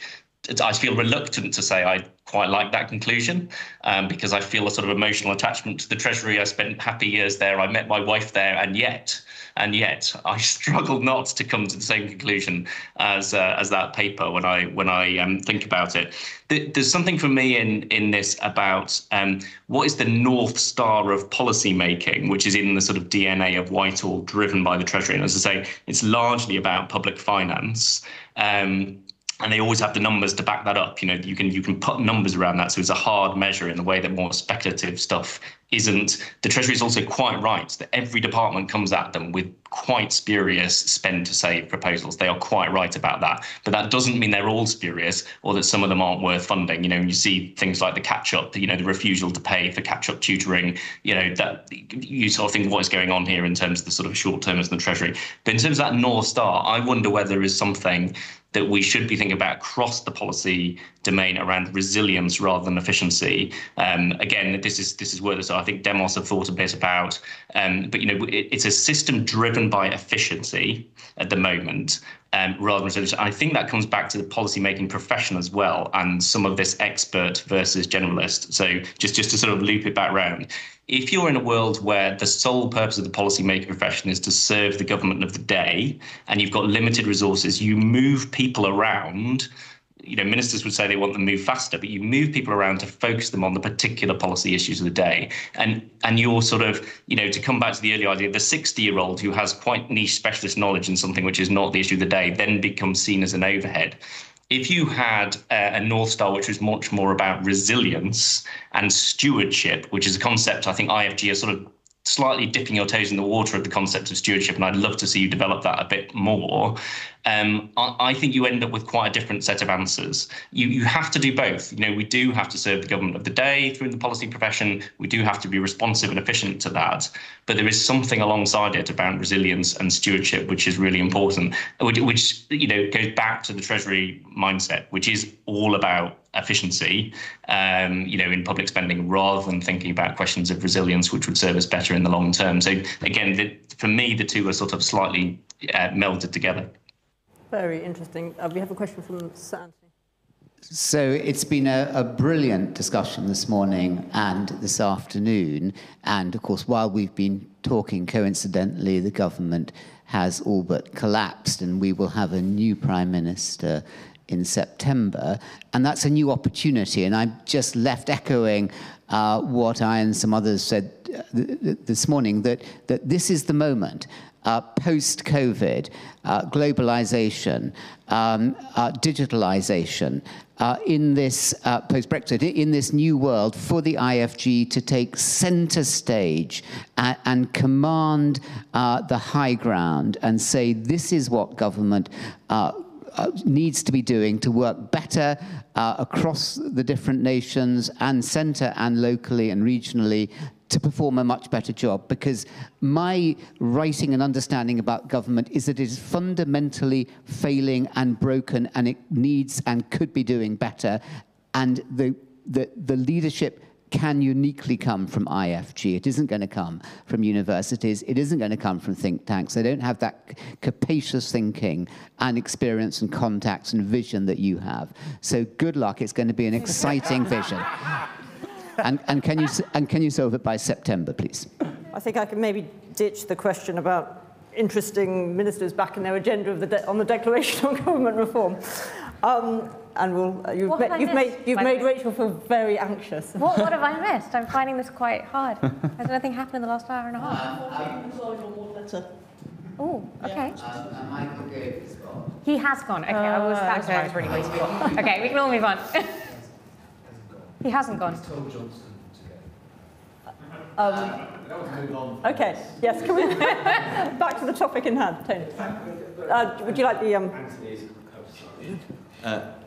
Always, as ever, bringing us the breaking news, and indeed the soon-to-be changed government system. But going back, just before we leave the Treasury, I mean, the Treasury was discussed in terms purely of its perhaps suboptimal impact on pure policy making in the rest of the system. But actually, the policies within the Treasury about its own activities, it could be slightly better at, if you think about it. I mean, income tax and national income insurance merger has been discussed for decades. Business rate reform, business taxation, it's been discussed on and off, several reviews, they never go anywhere. I wrote myself a list. Corporation tax, it seems to raise more money if it goes up or comes down as a rate, and so on. So I think, in a sense, not only seeing the Treasury in terms of its impact on good policy making in the rest of Whitehall, but also in terms of its own capacity to think about itself and its own policy area, I think would be worth adding to the list. Indeed, and tax policy making is something that the IfG has also thought a lot about. I think there's one last question here, and then I'm going to ask each of the... Katie. Two last questions, quick ones, and then I'm going to ask each of the panel just to offer a final reflection. Thanks, Hannah. Just really fascinating discussion, and thanks, Paul, for bringing up the splitting the Treasury. I spent a long time at IfG saying this is the one change you actually need to make structurally. And if you look internationally, you'll find most countries do not have a finance ministry of the type we have, of the power, and they do seem to be able to do the basic finance ministry, the various functions it is necessary. So it's always been a bit of an obvious thing. I think the question, though, is what do you want to achieve out of that? Because splitting the Treasury is often done as an administrative change, whereas it's fundamentally a political change. You have to take the role of the Chancellor and split the role of the Chancellor. And that's always been, to my mind, there have been various occasions when we've got close to splitting the Treasury, more so than people think over the last 15 years. It's always been the politics that's really driven that. So that's, when are we ready to take advantage of a political moment that comes up, is going to be an interesting question there. What do we want it to do? I think Tony's absolutely right. You know, that what the Treasury does itself, I worked on tax policy in the Treasury. We had some appalling tax policies because no one was scrutinising us and saying that's just stupid. And in particular, the burden of administration. It's got actually better over the last few years, so that's fair to the Treasury. But it used to be resisting any look at administration on business, of red tapes, etc. The second thing I think is dear to my heart from IfG days, the functions and how they work, the finance function. There's been some movement to and fro in that, but we lack a strategic finance function in government. We have a cost control function, and we're 20 to 30 years behind where the private sector has moved to in this, in running large and complex organizations. It's a very, very basic function that you really have to have. And if you change some of the infrastructure of the Treasury, you could actually get it more interested in what our policy world will call public service reform. Our finance world would call actually understanding your inputs to your outputs to your outcomes and how you manage those, rather than just constrain your inputs. So some thoughts. I'm not sure there was a question in there, but all very useful. One last question here. Thanks. I'm Katie Thorpe. I'm the Head of Learning Development and here at the Institute, and I do a lot of work with academics on helping them to engage with policymakers. And I wanted to echo what Tom said, which was that academics are really trying their best, and they are still met with difficulty in just finding any capacity within the civil service to engage with them and to build those connections and networks, which we know are what's really important. So my question, I do have a question, is, if there were one investment that you could make in the civil service to improve their day-to-day capacity, to find more expertise, to expand their networks, etc., what would that be? Is it about IT, more administrative support, and anything? I know we don't have money to spend, but if we did, what would you spend it on? Great. So if the panel would like to think about their final remarks in the context of that question, that would be great. Do you want to start, Andrew? Yeah, I would say, I suppose my final thought is something that I said earlier on. I do think, and I'm not over-claiming because there would be challenges along the way, but I do think taking seriously this notion of devolving responsibilities, powers, resources, etc., down to localities, both as a mechanism for actually making central government better, a better version of itself, because in a sense then it can focus on some of the things that central government really does need to do, rather than trying to do things that it really doesn't need to do and isn't very good at doing it. And I think there's a devolution as a means for making government a better version of itself. Plus, I'm pretty confident that a process of devolution in and of itself would make local decision making and local policy making better, in a sense that there would be more reason for those places, however we define them, to take this more seriously and to change the rules of their own game to make themselves better institutions in the short and in the longer term. And just your point on universities, there are lots and lots of places across the country that have fantastic relationships with their local institutions and universities. Go to Sheffield, go to Leeds, go to Manchester, go to Birmingham, go to Bristol. These kind of notions that this is a struggle generally is not true. The localities have figured out a way how they can draw on the expertise of their universities across different fronts. So again, it's a little bit like it's a problem here at the national level, less of a problem at the local level. Now, actually, surprisingly, we might need to go to the local level and find out why they have these relationships and whether we can take some of that internally into national level, or just accept that these are one of the things that national government is not very good at. Thank you. Paul, you're sort of next, because of where the screen is. Can I come to you next? Yeah, thank you. So 2 parts of that. So I'm conscious, I think I'm the only person on the panel who hasn't talked about devolution and decentralisation. Just to say, I completely agree. And actually, if Rachel was careful to say that this is not a panacea, I sometimes sit here thinking maybe this is a panacea, or as close that we have to trying to solve some of these big challenges we have around governance. So just to say, it's almost for the record, I 100% endorse those people on the panel who've pushed devolution as something we need to think about. I mean, I just think the reason the stakes feel so high about policy making in Whitehall is doing too much policy making, and some of this should be devolved out to other areas and we grow capacity elsewhere. To finish with an answer to the final question about what's the capacity we could build in the civil service and the policy making, slightly tongue-in-cheek proposal, but only slightly, alongside the What Works centres, let's set up a What If centre, which is much more focused on the futures and possibilities rather than just the backward-facing evidence base, to try and develop and grow sort of imagination and creativity capabilities in Whitehall. And I'd pay for it by abolishing the NAO. I don't actually mean that bit. That's a very positive vision. Rachel?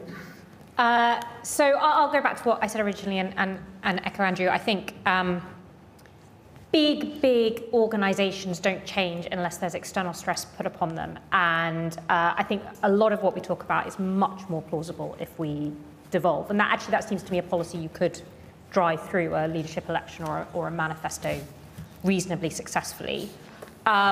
On investment, I'll also give a slight tongue-in-cheek answer. I think I'm the only person whose mother has succeeded them at the same job in Downing Street. And she's a lot better at it than I was, because she is an academic, she's a former academic, or a current academic, has a lot of expertise in the area that she's focused on. And on the small number of occasions that people like that have been, maybe being slightly less tongue-in-cheek, on the small number of occasions, and she's not the only one, that people like that have been brought in to government, I actually think their effect has been quite transformative.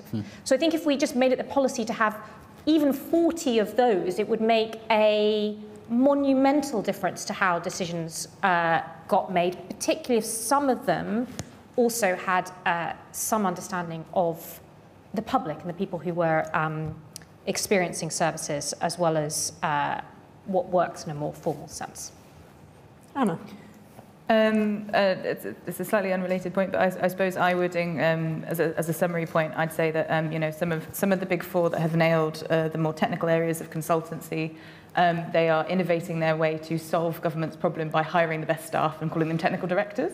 I think that shows you how you can have a model of promotion for people whose areas are technical expertise, and that if they are good at being technical experts, that you don't force them to be managers as well. I haven't really touched on that so much, but often a lot of the problems with being creative and innovative is that you're trying to make sure that people have got their leave booked in. I'd do that. I would, instead of having a head of policy, I'd have a head of treasury in each department, where what they do is they work with the art of the possible, which is you're not going to scrap this enormous machine overnight. So what you do is you make sure that every high priority policy has its counter-argument pre-prepared so you can meet the Treasury off at the advance. And that I don't think you need to worry about a lot of this, because net zero is going to completely change the way we account for policy, because you won't be able to force any of that off of the Treasury's balance sheet. That's going to become the way that every credit agency in the world profiles a country. And it's going to be long-term in a way that nothing else will be. And so I think a lot of our concerns and arguments are going to be forced out into the world as very real, very immediate problems. And I also think things like net zero will solve actually some of the intergenerational challenges we have in terms of various attitudes to age as well. Yeah.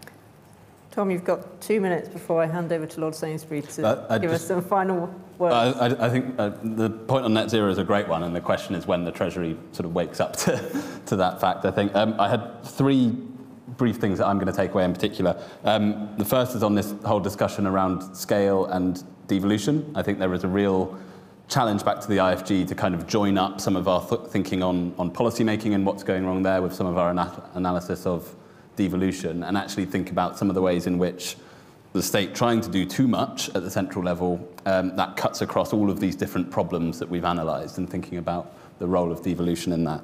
I think that's really interesting. I think the second one is around accountability and the challenge, the discussion we've had today, and how that can work for different types of policy and different types of policy problem. I think Paul is absolutely right to bring up the term stewardship. Definitely something we're hoping to do more than dip a toe into. So I think that's probably the sort of part of the direction there, is to sort of think about that balance in that slightly different way.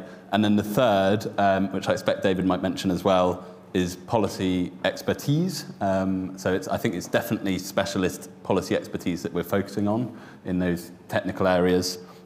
We've talked about a bunch of ways to do that, and to join it up with Katie's question, my one thing in terms of bringing academics better in, I think that there's two.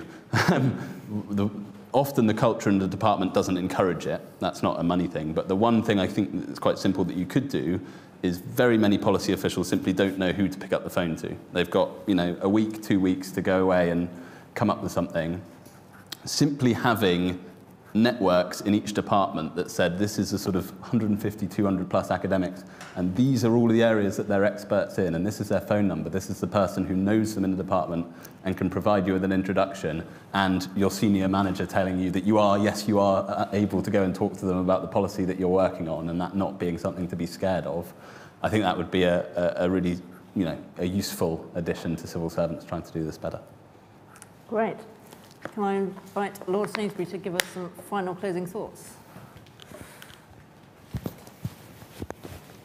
Can I say, first of all, I think it's been an enormously productive conference in spite of the perhaps far from ideal circumstances. In fact, I think it says something rather good about this country, that as the government is exploding, a group of us are prepared to spend the day sitting here discussing the long-term reform of the civil service. It suggests there is some priorities left. I thought some very good points came out of the conference. I was struck very much by the comments of Sir Jonathan Jones about how, in these circumstances, the law can't solve things, but it certainly can provide a structure for resolving issues. And I think in this whole area of the relationship between ministers and civil servants, this is a very important problem. It doesn't solve the issue, but at least gives a framework for considering these issues. And I actually thought Nick Herbert's point this morning that we need to convince politicians that actually there's real value for them in this type of discussion, because if they want their policies delivered, you need to have a mechanism for doing so. And so it's really valuable for them to get the machinery working. There's only one point I would like to have a final word on in this discussion, and this is what appears to be an agonizing discussion about generalist versus specialist. And I can only tell you about my own experience in this. Two things. One is, I've always had a great interest in technical education. Way back in 2014, I was rung up by Nick Bowles, who was then the junior minister in charge of technical education. And he said, I want to do something about technical education, which was good. And he then said, but I have no one in the department who knows about technical education.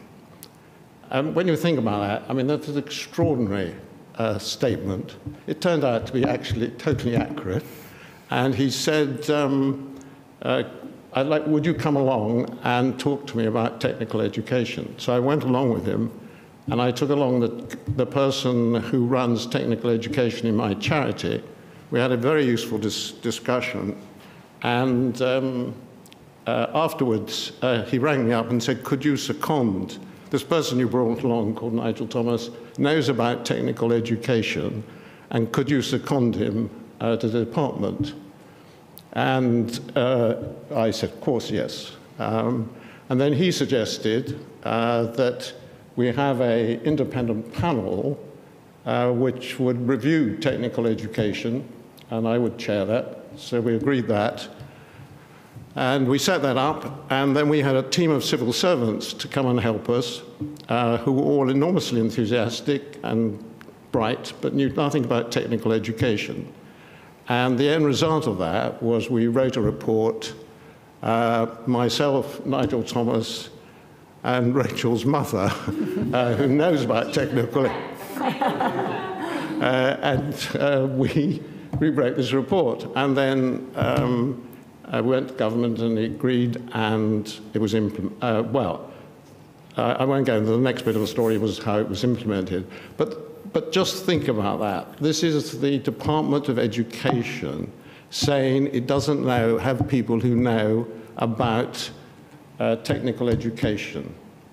And I have to say that coincides entirely with my own experience working in the department, what was then the DTI, on science and innovation policy.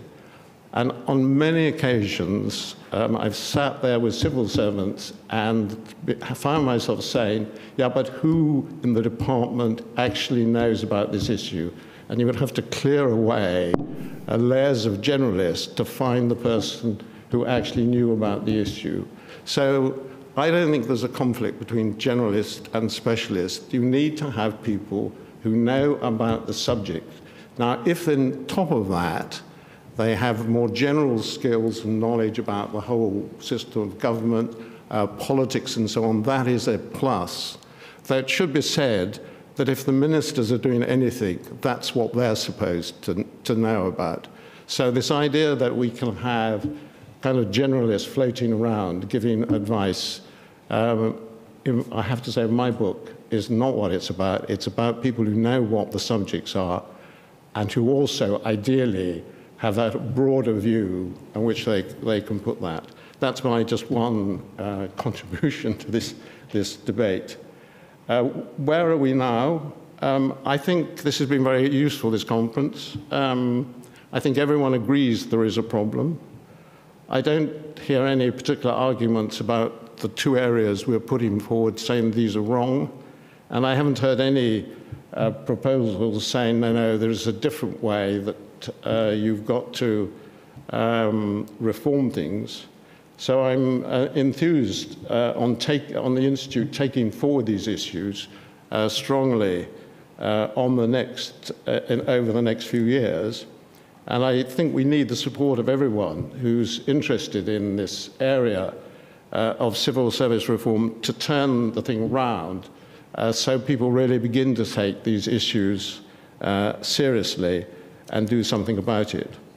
And if there's one general comment, finally, I'd like to make, it is that in all these things, whether it's policy making or the way the civil service runs, the most fundamental thing is to focus on the underlying problems. Let me give you an example of this. In the Declaration of Civil Service Reform, it says, we will invest in training for civil servants and for ministers with high standards for online provision, as well as the creation of a new physical campus. Now, leaving aside the rather childish point that actually this same government, or a previous version of it, actually abolished the campus and the training of civil servants, that's not the problem. The problem you should ask yourself is why isn't the training taking place of the civil servants and ministers? And the underlying problem for that is there is no one's responsibility in the civil service to provide this training. So the most important thing in all this is keep a view of what is the underlying problem. And I think that in these two papers, what we've focused on is the underlying problems. These are the ones that have to be tackled. And that's why I think they're very important and why the Institute is going to be focusing on the next few years. And perhaps a final point, the Institute is not going to go away. We're going to focus on these for the next 20 years and get them right. Thank you very much.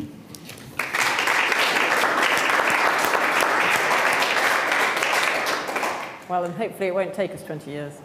Can I thank the panel on all of your behalves and encourage everyone either in the room or online. We have two excellent events coming up soon. Tomorrow we have Theresa May is coming to give a memorial lecture in memory of James Brokenshire on the theme of public service.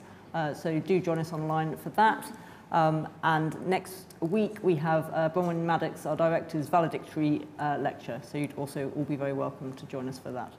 And with that, I think we'll finish. Thank you.